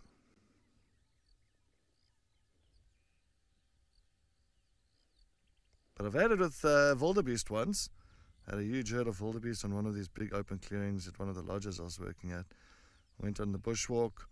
I thought that's all good and well. I'm sure the wildebeest is going to take notice of us, and they did. And I thought, okay, well, now they should be moving off. Nope. The wildebeest, the male wildebeest, decided to stand up for his females, and he started kind of pushing towards us, almost acting a bit aggressive to us on foot, and that was quite interesting. Luckily he didn't do anything, but he just kind of warned us off and said, do not come any closer. A wildebeest out of all animals, eh? Interesting. And it wasn't George.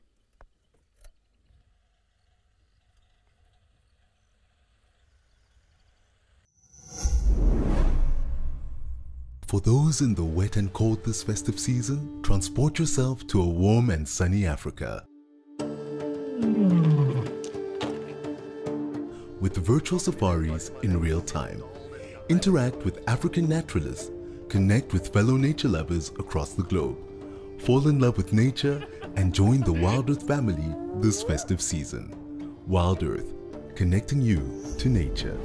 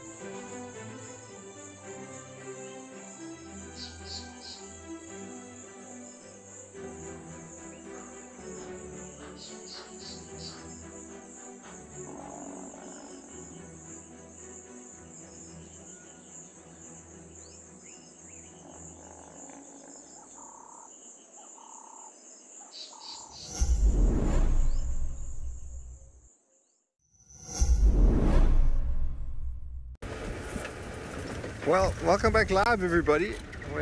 We cut the tracks of the buffalo in the dung again. They crossed heading north. They were on that road we were on, and then they veered off a bit sort of east west, and then they cut north.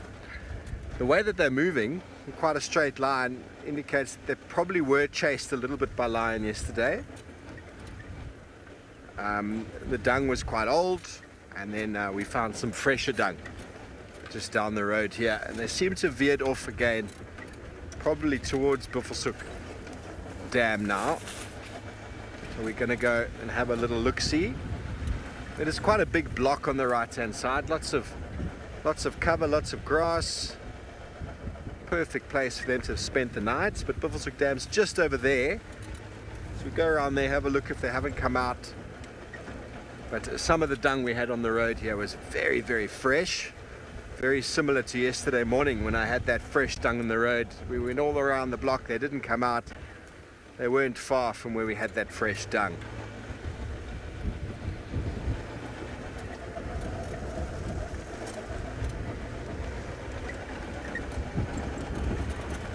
Be in Buffelshoek Dam in the next 4 minutes or so. It's very close, it's just over there. Let me actually have a little listen. Let's have a listen, shall we? If they are there, we will hear them.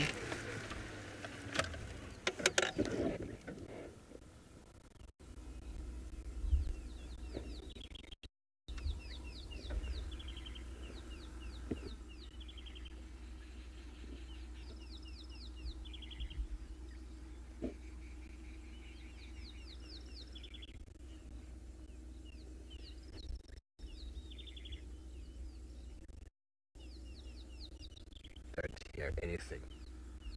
Lots of bird calls.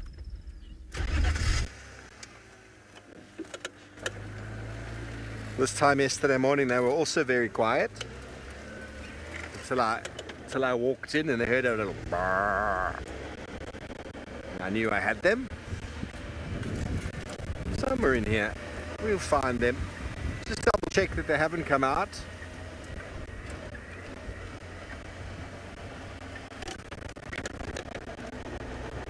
They don't need to move that far in the summer months. They don't invariably, but when you get crossing roads in straight lines, then you know that something's chased them, and then they bunch together and they move quite quickly. Otherwise they move slowly in a nice wide arc as they feed.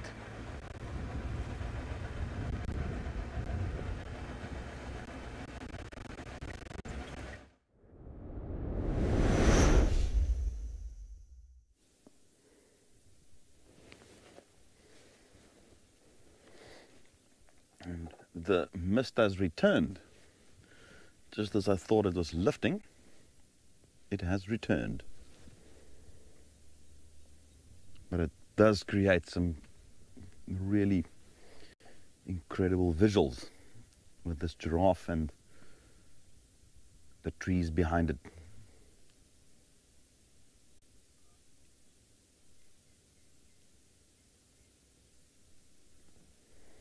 Quite a few giraffes around here. They're quite widespread. We can't get them all into one shot. You can see at least 3 or 4, in fact. There might be more.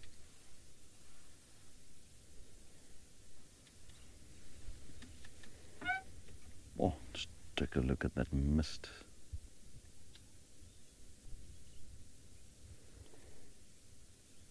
This particular giraffe seemed to have something in its mouth.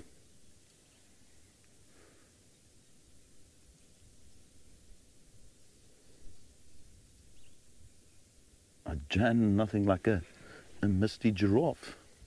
It is very nice. This one's got a very thin neck, unusually thin. There's something weird happening here.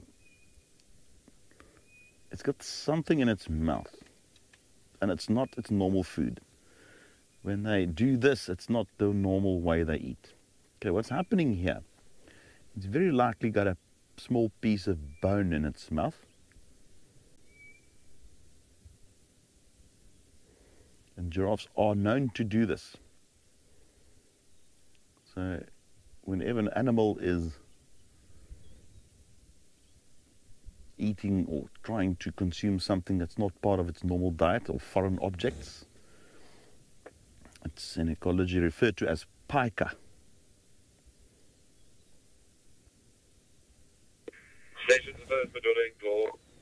Sorry. So what giraffes often do, they'll pick up pieces of bone. Now some refers to it as osteophagia, the eating of bone.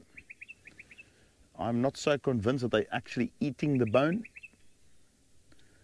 Still a lot of discussions about this, whether it's true osteophagia, the eating of bone, or whether it's perhaps just taking a piece of bone, rolling it in the molars, maybe tiny fragments can come loose. Possible. It's likely because of a deficiency, probably calcium. Perhaps they are sucking on the bone as well to extract nutrients from the inside.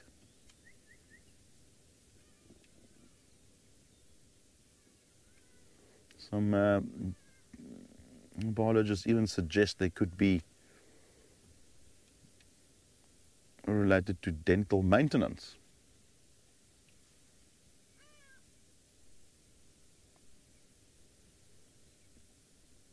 I just want to confirm that I heard right. MDB asking if this giraffe could be pregnant. Yeah.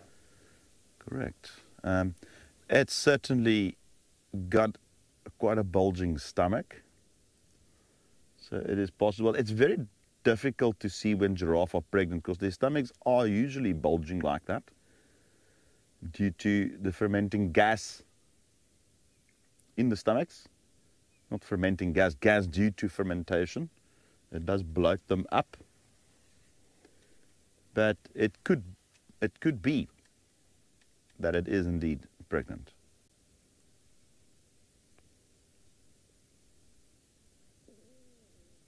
It is quite bulgy. You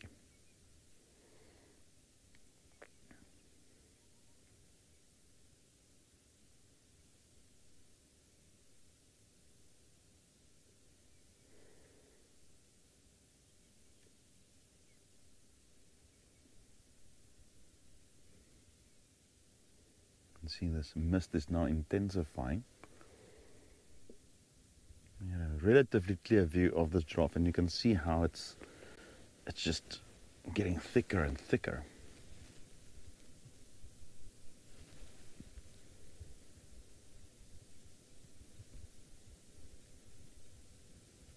And it does seem like they are targeting the sweet thorns.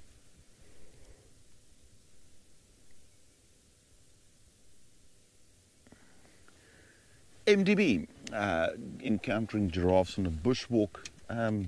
Best thing is just view them, enjoy them. They're generally speaking relatively okay at certain distances with people. We don't consider them dangerous at all. I'll get back to that now.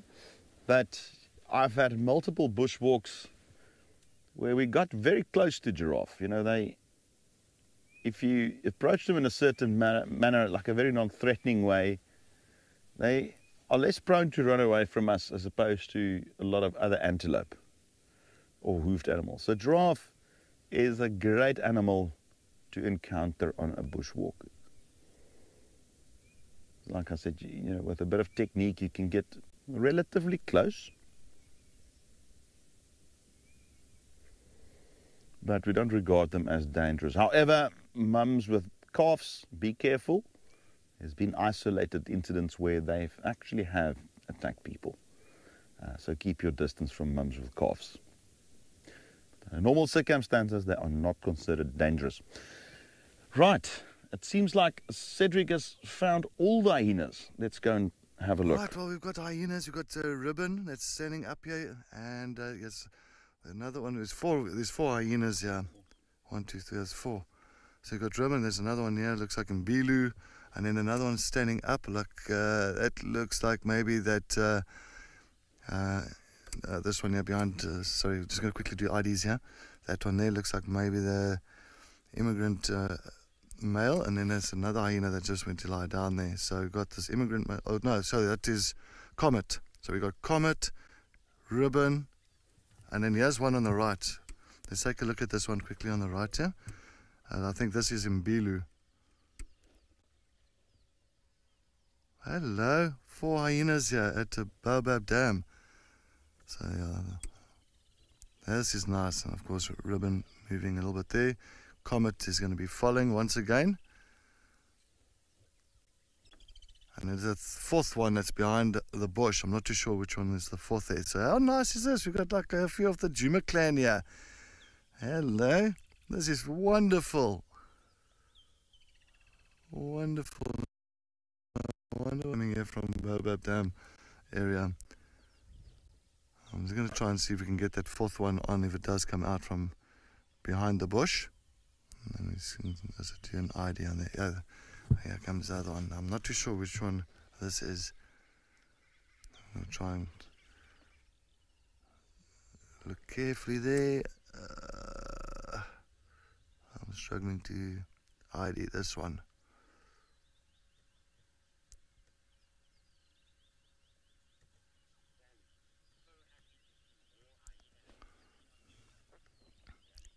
Oh, Sally, yes, it's amazing. Amazing, amazing, amazing. 4 hyenas at Baobab Dam. I am so chuffed.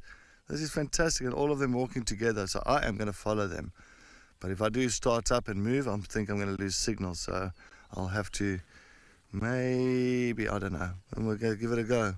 Give it a chance. What do you think? Because they're moving away now. Jared, do you think I can do it? Should work.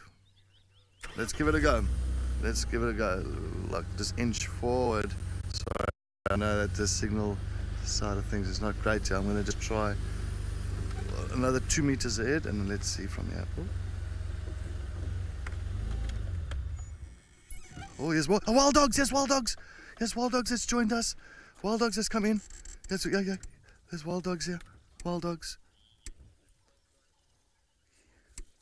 Oh my word! All of a sudden.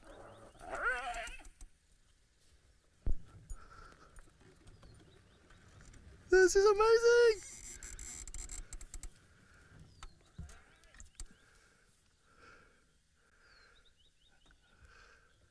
This is brilliant! Can you believe this? All of a sudden 3 wild dogs have just come in. Oh, a little bit of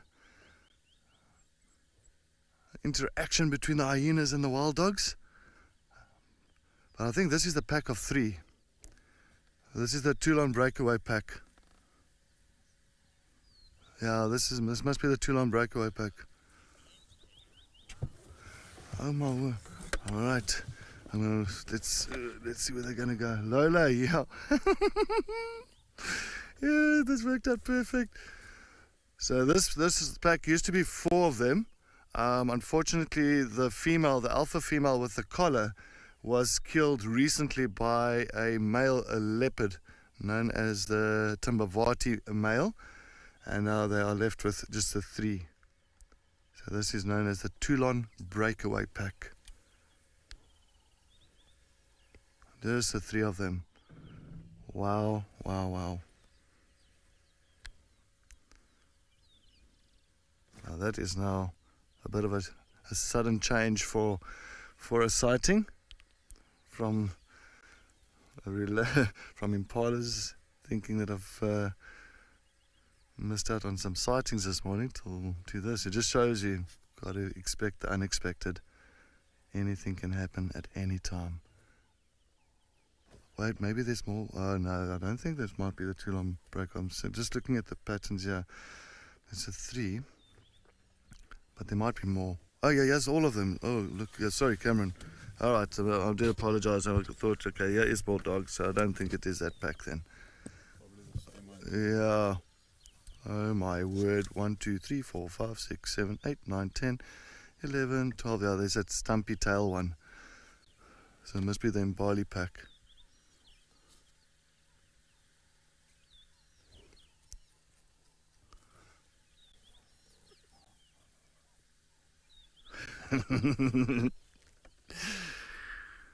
Isn't this just amazing? Just want to quickly let the guys know. Sorry. Stations, I've just got Shlami Maklowa here at Baobab Dam.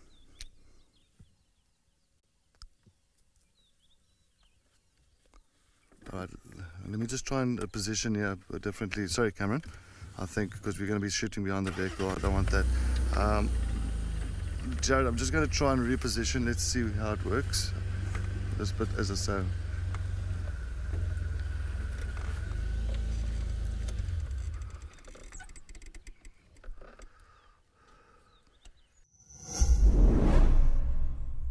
We all know the struggle of finding the perfect gift. But what if you could give them an unforgettable experience? Something truly extraordinary. Introducing Nature Eye. Fly a real drone remotely at iconic locations, witnessing the beauty of nature like never before. Sign up to be an explorer and you could win one of these experiences yourself. Visit natureeye.com today.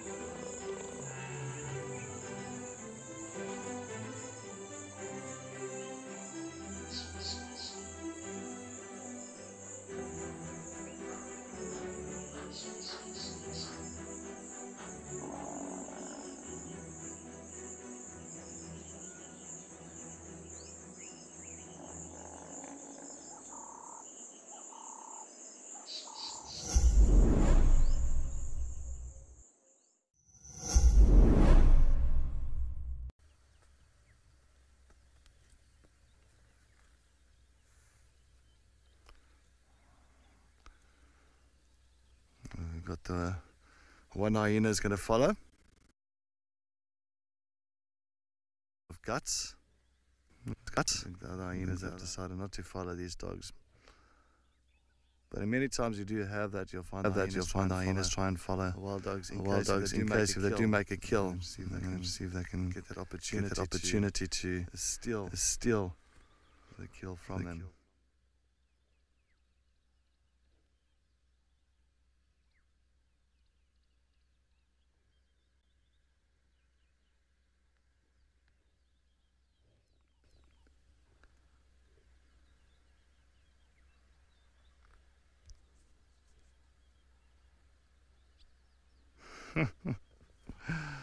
Oh, brilliant. Well, it looks like they are getting a little bit further into Buffelshoek. And this is exactly where the male lion as well. So the big male lion that we've been following this morning, all the tracks, went in here.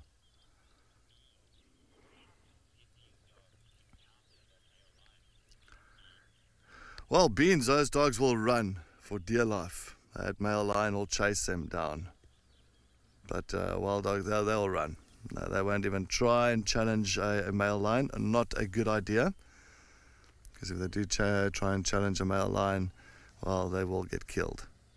That's why many a dog fatality, a wild dog fatality in the Sabi Sands, or not Sabi Sands, but in the Greater Kruger Park, is due to lions. Elimination of competition.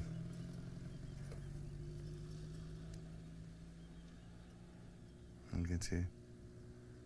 I'm going to sit here. Maybe that lion might be in that in the thicket, so you never know.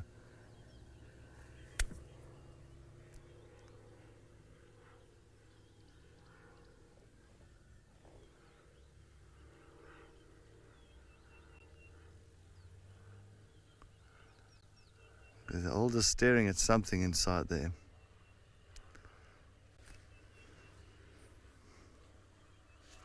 Even the hyenas are holding back a little bit.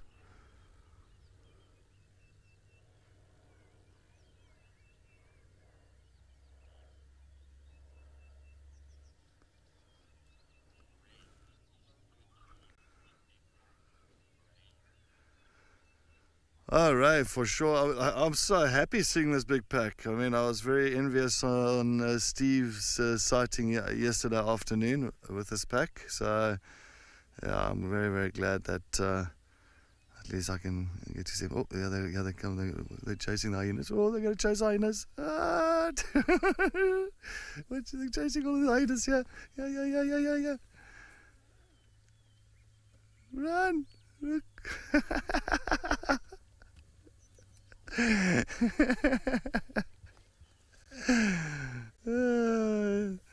love it. I think one of my best interaction I've seen in my career is wild dogs and hyenas. I love that interaction because it's always back and forth, and then the hyenas will try and come back again. You see, these ones are going straight. I think that hyena's tucked itself in that bush somewhere.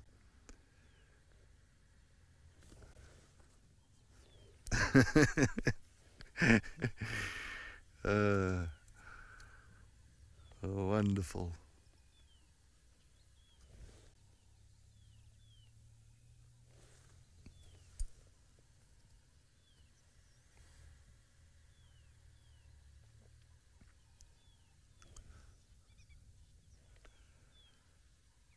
You can see they're just listening out. I don't know what they're trying to pick up on, but clearly they've been sniffing around here, listening out. Maybe he's still trying to do a little bit of a hunt here. I don't see that they've got full bellies this morning.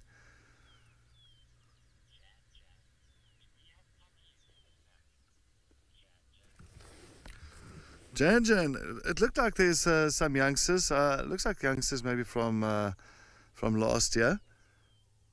I'm not too sure the real makeup on the Mbali pack. You know, we don't get to see them that often. But it looks like there's a few youngsters here.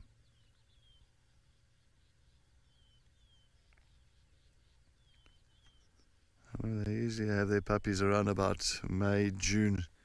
That's when they'll have their denning sites and then go and den somewhere and have their youngsters. And then from around about August, so actually September, October, the puppies will be large enough to start moving with the adults. Oh, another hyena is going to take its chance coming back here to the dogs. You'll see it coming from behind there. You're going to get chased again. You're going to get chased again. Yeah, there you go. There they go. They're chasing him again.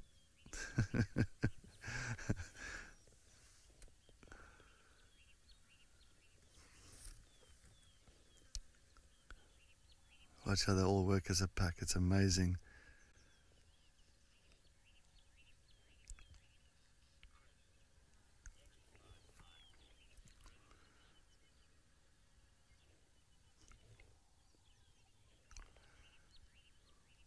Well, he's going to try and come around this side. Oh, where are you going to go? The hyena wants to try and get past there. Wild dogs are fighting. Oh, it's going to chasing. Go.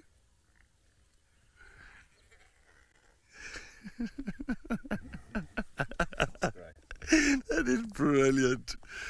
This is action-packed. Oh.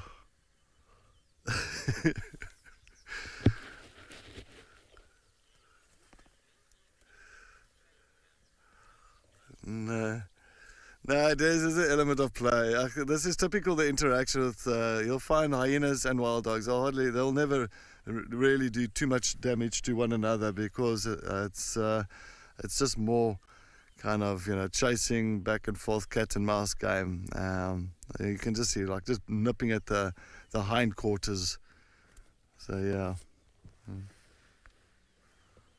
Another hyena just standing up there.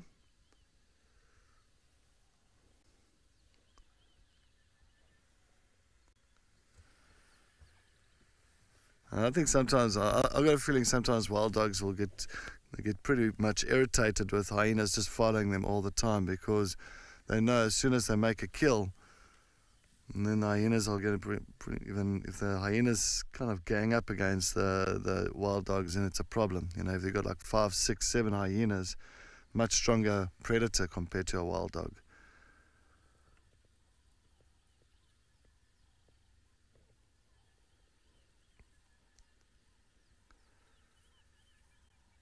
I think they just get irritated with the presence of them being around.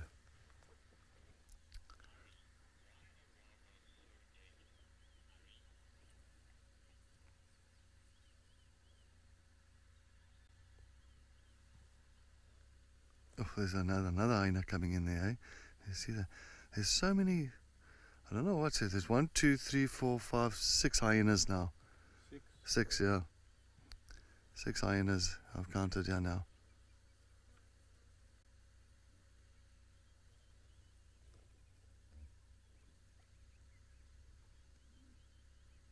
But how nice is it that it's in an open area like this, that it's not in the thick bush. I think Cameron is doing an amazing job just to follow some of these hyenas and wild dogs, the chase. Yeah. It's quite... Oh, even chasing hyenas chasing hyenas now. Yeah, here goes the wild dogs. They're going for, okay, let us go and chase them now. There we go.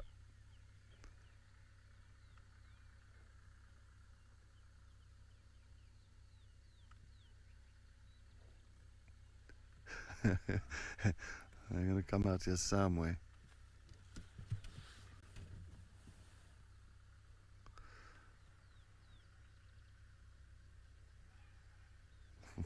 I can hear them making a noise at the...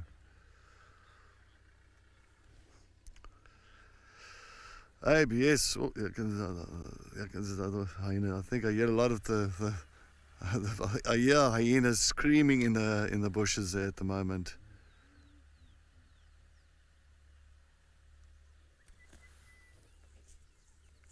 Here comes another hyena in aid. See him come and assist there.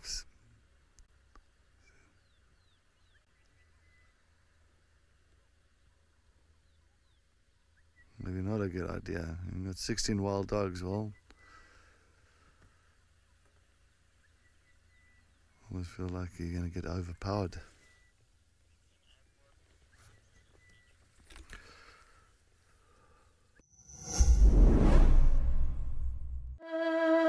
Welcome to Destination Safari, the WildEarth travel show that showcases luxurious safari lodges. Overlooking a river plain is the Hlorsi Game Lodge. Today we're going to explore this wonderful retreat, offering rich game viewing and luxurious accommodation for the whole family.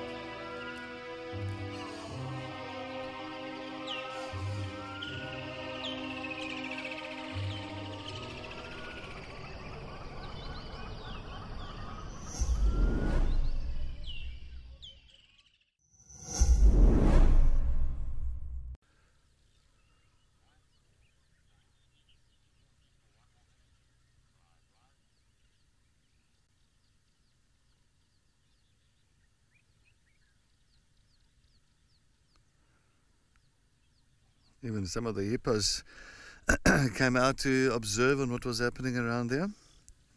What's happening here? Ari, yes, no, this is bush tiger at its finest for sure, Ari. No, this has been brilliant. Absolutely, what a sighting. What a sighting for the morning. That's tops it for me. And I don't mind those lines crossing into other properties, because this was just brilliant.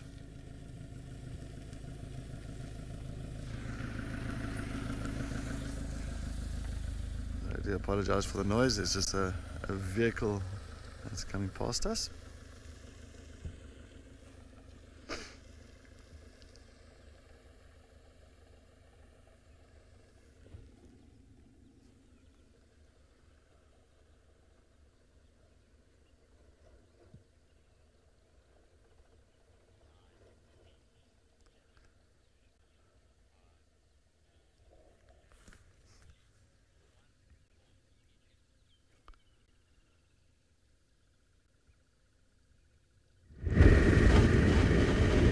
Well, nice one, Cedric. Wild dogs and hyenas action. I'm happy you were able to find them this morning. We are on our way to a sighting on Philemon's Dip, and suddenly the world's entire population of impala has found their way in front of us. We do love you, impala. We really, really do.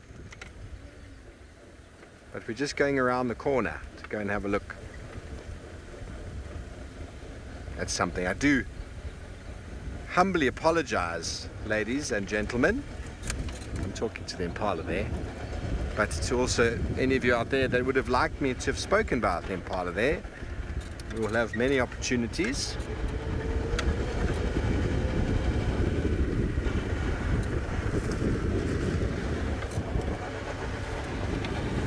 So the buffalo crossed north. They didn't actually veer towards Buffelshoek Dam. When I got to Buffelshoek Dam, there was no sign. We went back around. I looked at the tracks a little bit more carefully, and they went a little bit more to the western side, and they've crossed north into Buffelshoek. So, as Cedric said earlier, everything seems to be crossing into Buffelshoek, the buffalo included.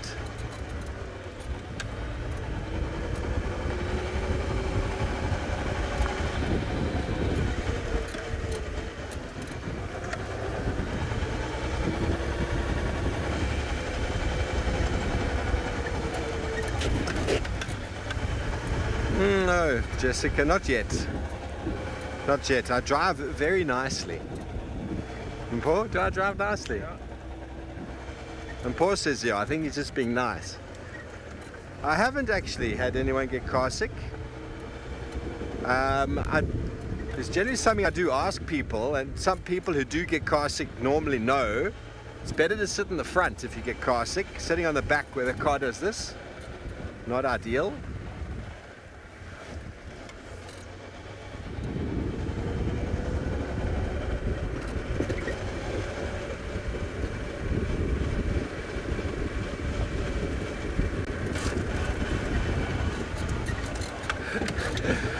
Kelly, he's always holding on. Paul's always holding on. He's always prepared.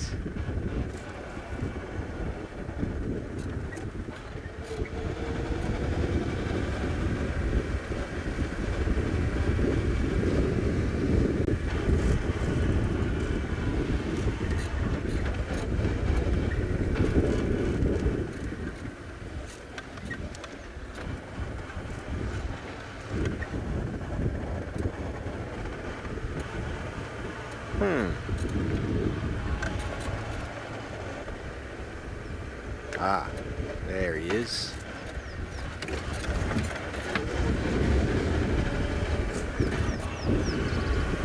In South Africa, you feel like I'm going quickly now. I'm really not. I mean, the speedometer's on zero, below zero. But it does look like we're going fast on the camera. It really does. But I'm not speeding.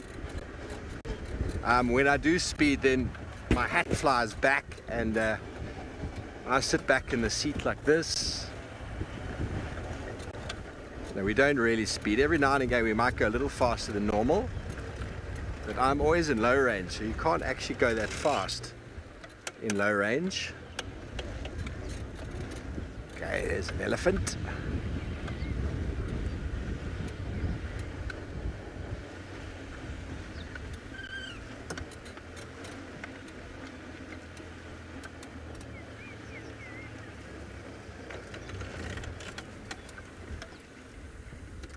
It's a young teenager, a little bit upset with life.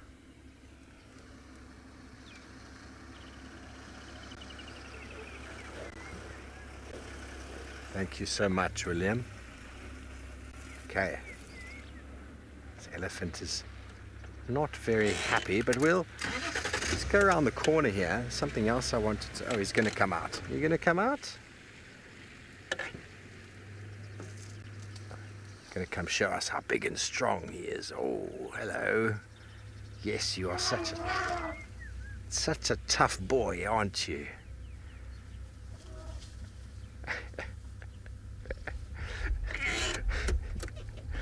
I love it when elephants behave like this.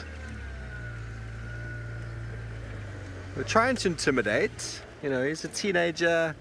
He's probably just left the herd. And he wants to show everybody how big and strong and unafraid he is. But when you don't play the game, he backs down. Backs down. See, the head is held a little bit higher. The tail is not moving at all. Now he's feeding.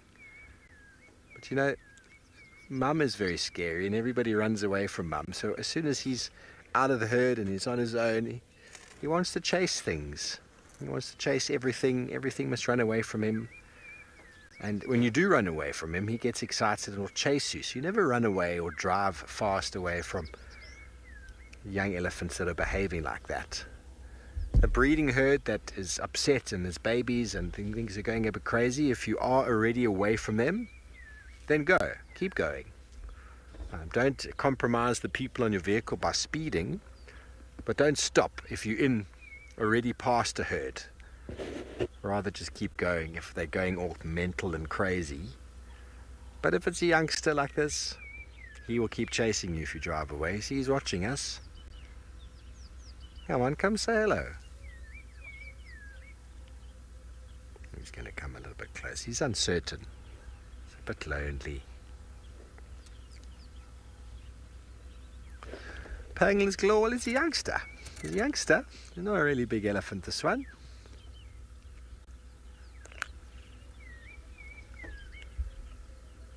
Needs to find some guidance from some older bulls.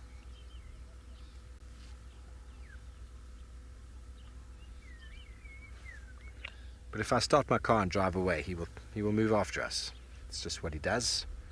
He feels like it's him who's intimidated us, so he'll keep chasing.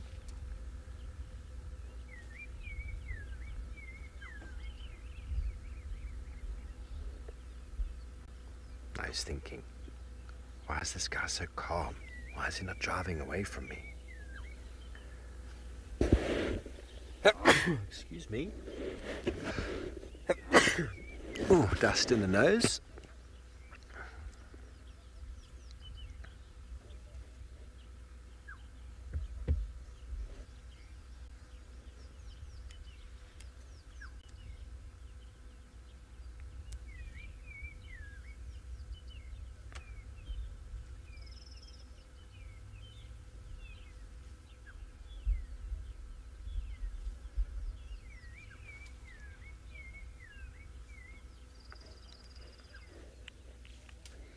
Okay, Mr. Elephant, we're going to go around the corner, have a look at something else.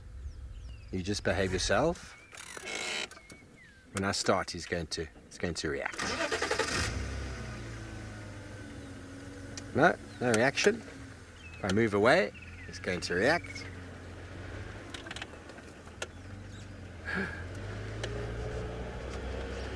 Fun and games. You obviously don't want to cause him to react, so if he does react to you, you must switch off. Otherwise it becomes a game for him. A game that could cause other people to find themselves in trouble. Let's see. Here comes and Paul. We're just going to have a stern talking to him. He's going away the other direction now. He wants to play. As soon as you stand or go backwards, it's like, oh, that wasn't the kind of game I was looking to play. There's herds, tracks of a whole herd here. Oh, tracks of something else right here. Hello. Just like that.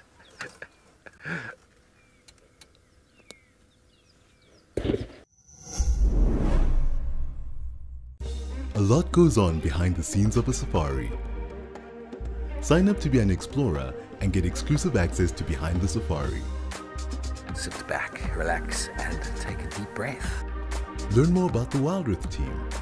I would not normally keep it on the dashboard, but I'm going to show it to you there. Come along for the surprises and chaos. Download the WildEarth app today. WildEarth, connecting with nature.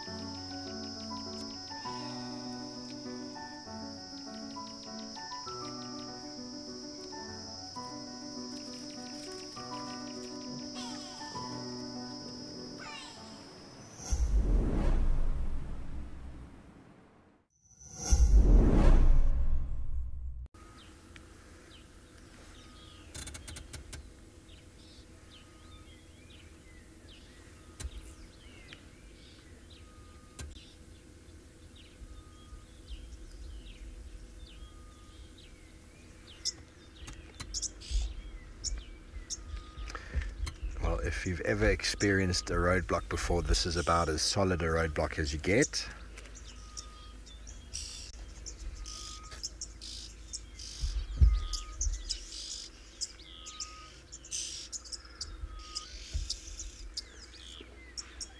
The oxpeckers in tow.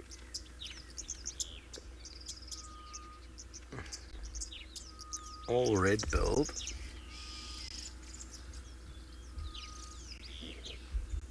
The one that just landed on the backside there is a youngster. Doesn't have much coloration in the beak. Two youngsters with this group. There we go, those two hanging on the side. See, they've got a greyish sort of beak. Unlikely to find, I mean, both red and yellow-billed oxpecker youngsters look the same, but you're unlikely to find 3 adult red-bills and then 2 young yellow-bills with them. Unlikely that you're going to find that.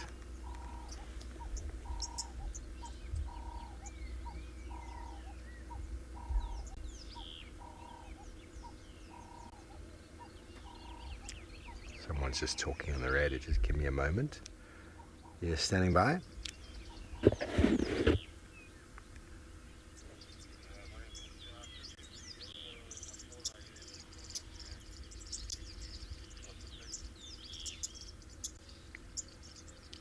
I know Cedric has been with those Matloa for some time now. We have called it in on the radio. I'm not sure if anyone else has responded.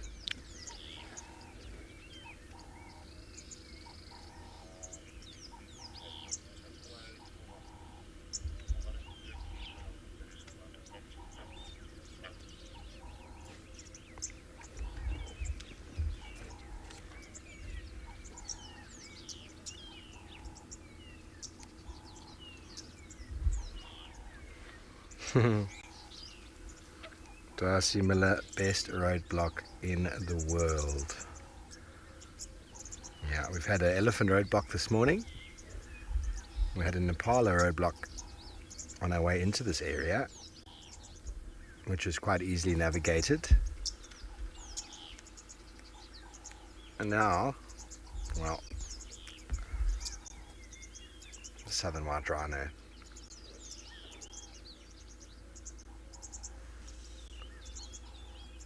And on the floor there to the left of the rhino's face, you can see that the oxpeckers are having a proper sand bathing now. When you get too much oil in the feathers from the preening, we saw the owl this morning doing some preening. Sometimes the best way to get rid of excess oil is sand. If you've ever been to a petrol station, what do they have around the petrol station in case of oil spills, fuel spills? They've got buckets of sand. You throw the sand down, the oil gets absorbed into the sand, and then you can broom or sweep up or scoop up the sand with shovels, and then you can dispose of it. The best way to adhere oil. And so birds will do that when they get excess of oil on the feathers. Cover themselves in sand, and then they'll have a little shake. And those little bits of extra oil will fall off.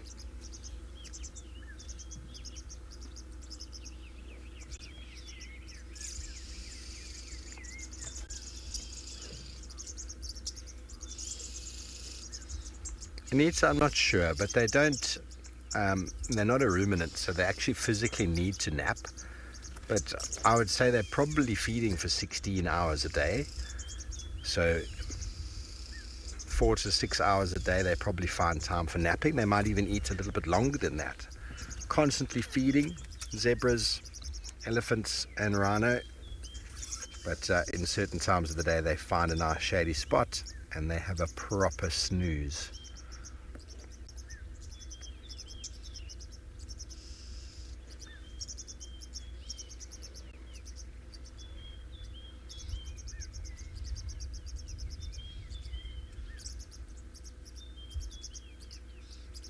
And some people say elephants can feed up to 16, 17 hours a day.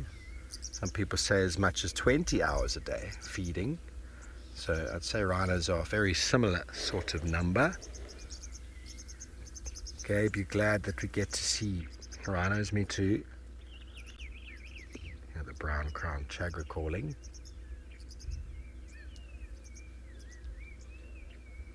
This younger one is like, come on, get up already. Oh no, it's going to park down as well.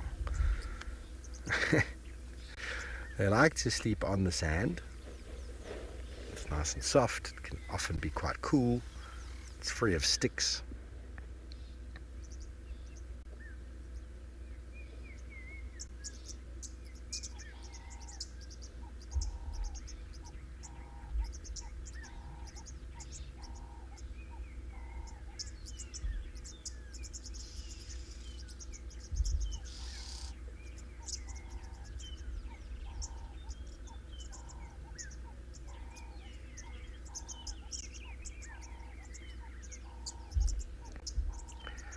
Alex, since the rhinos were calves, these birds have bothered them.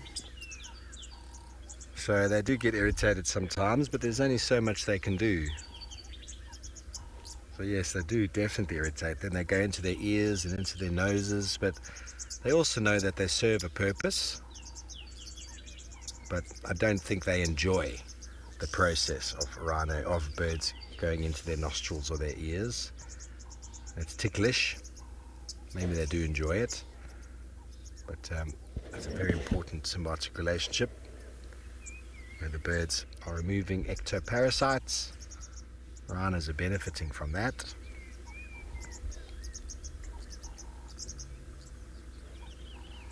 Two youngsters having a proper little sand bath now.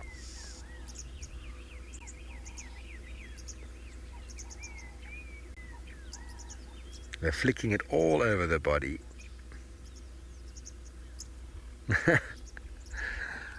Catherine, a nice lazy Monday morning.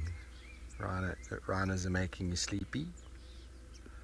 That's okay. Hopefully you don't have too much to do today. Sleep when you're tired. Work when you're not tired. Exercise.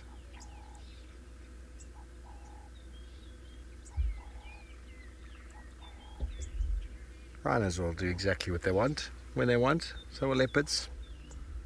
Most of animals just go through the flow. And there's no time, there's no, this is when we're going to do what we do. It's all in the moment.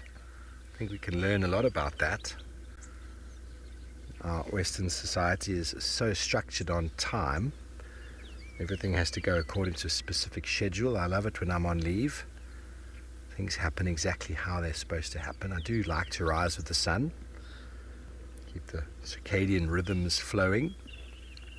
Amazing how much more potent your day is when you are rising early and going to bed early.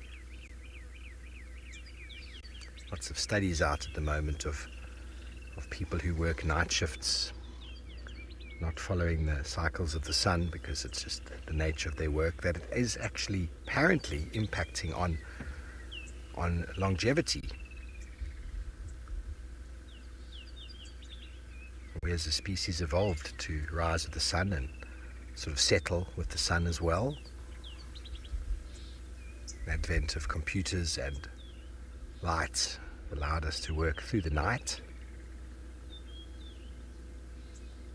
which I'm pretty sure is impacting on the nervous system. And there is some science that proves it. So sleep when you're tired.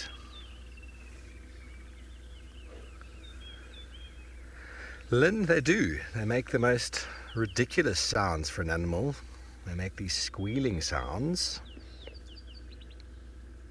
And grunting and squealing sounds. The males grunt and even make high-pitched squealing. It almost sounds like a dolphin. It's definitely not what you would expect from an animal the size of a rhino.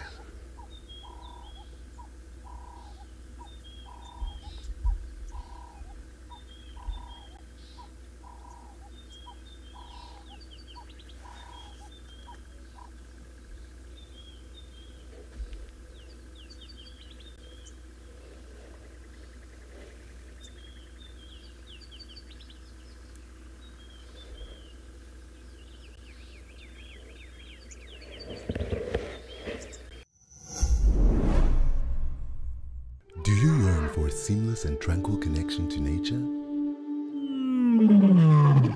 Download the WildEarth app and become an explorer to enjoy ad-free viewing. Stay tuned into your favorite shows and enjoy the sights and sounds of nature uninterrupted. Explorer subscriptions are available monthly, biannually, and yearly. Sign up today. WildEarth, connecting with nature.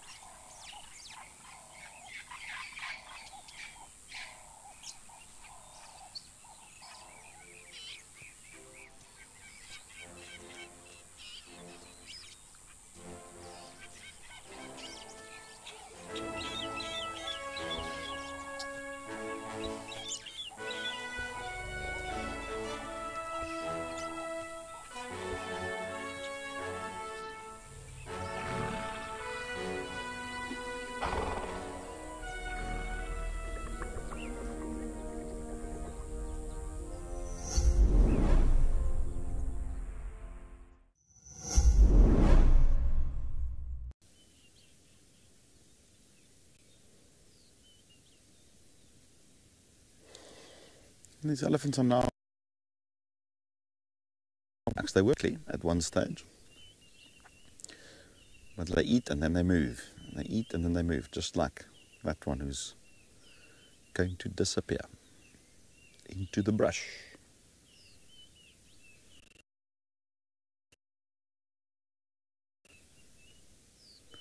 You can hear the branches breaking all over. They are definitely quite spread out.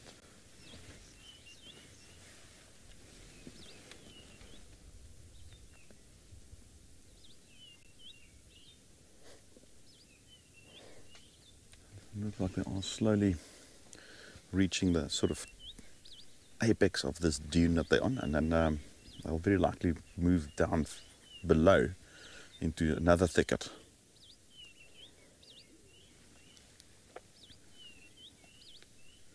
But that's good. We had a glimpse of them. That's how it goes with elephants, and especially in thick areas. I mean, if they move behind foliage, that's what they do. And that was great. I'm happy.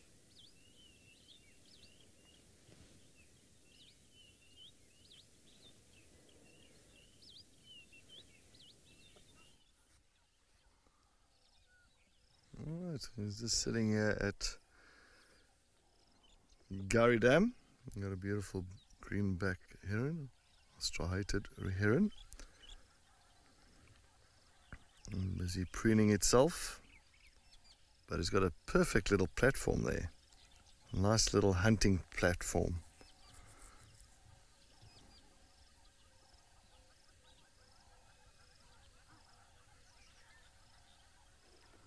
Lovely birds. I love watching them hunt. And got so much patience when they're sitting on those platforms or when they're moving along the water edge.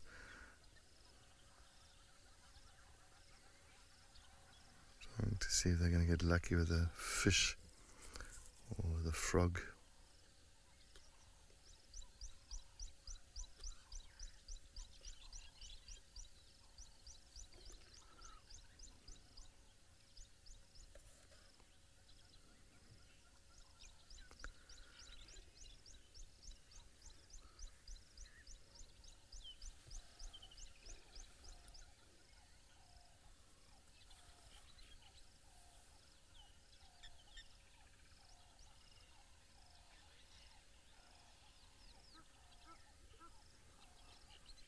But how nice was that sighting this morning with those wild dogs? Wow! So I left that area as I did go further north into another property called Buffelshoek. And once again, it looked like the hyenas were trailing them as well. So yeah, not too sure how much further we're going to go up. Oh, here's a hyena right in front of us. Here's June. As we're talking about hyena, what is happening? I know you're looking for it. Hey June, coming out from nowhere.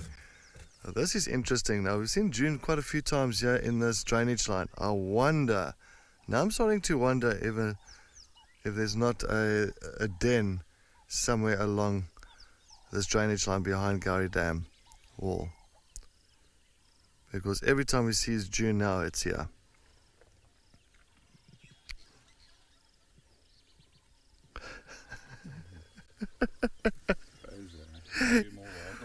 Oh yeah, maybe more wild dogs will come here. You never know. Maybe a leopard will just decide to jump out of a tree for us.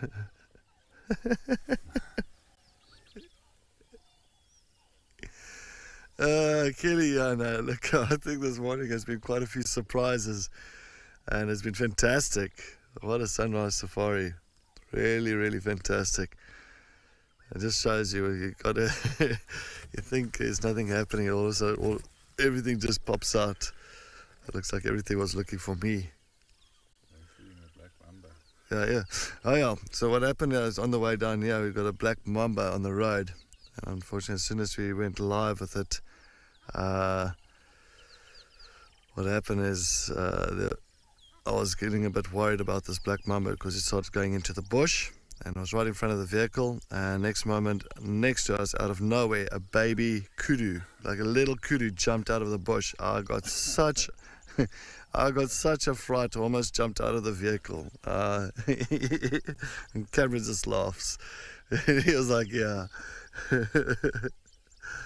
So yeah, no, it's quite a morning. It's one of these mornings where I don't even have to have a cup of coffee. Linka, yes. Oh no, Cameron's a good luck charm here this morning for sure. Monday morning. Yeah, you said Monday. So Cameron says Monday morning and Friday afternoon.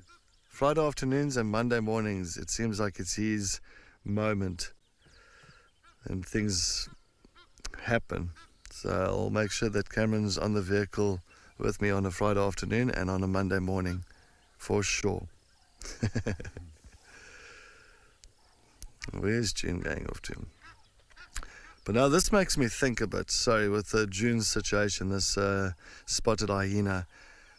The other day we saw her in the drainage line just a little bit further down with Ndebele's youngster. And a few days prior to that one as well, we found her pretty much here close to the dam wall. And then 2 days ago, we've got all those hyenas walking down towards the central giraffe crossing area. So maybe I'll take a little bit of a walk around here this afternoon in this drainage line. I know there is 1 or 2 termite mounds here. Maybe they're using that as den sites. Looks like she's now moving towards the camp area.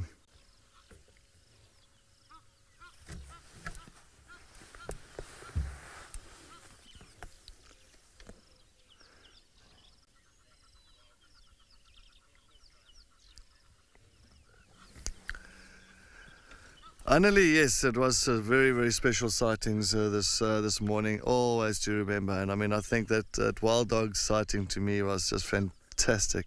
Just watching those wild dogs chasing those hyenas, and it was quite entertaining. Quite entertaining.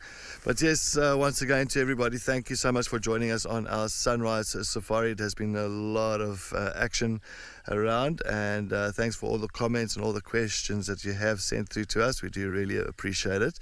And well, I'm hoping that this afternoon is going to bring some more luck, more amazing sightings. I'm hoping some leopard sightings will be fantastic. I think we are very much in need of rosettes. So yeah, I'm going to cross my fingers for that. Dream about leopards today. Maybe wear a leopard print scarf around my head. That's going to be a good idea.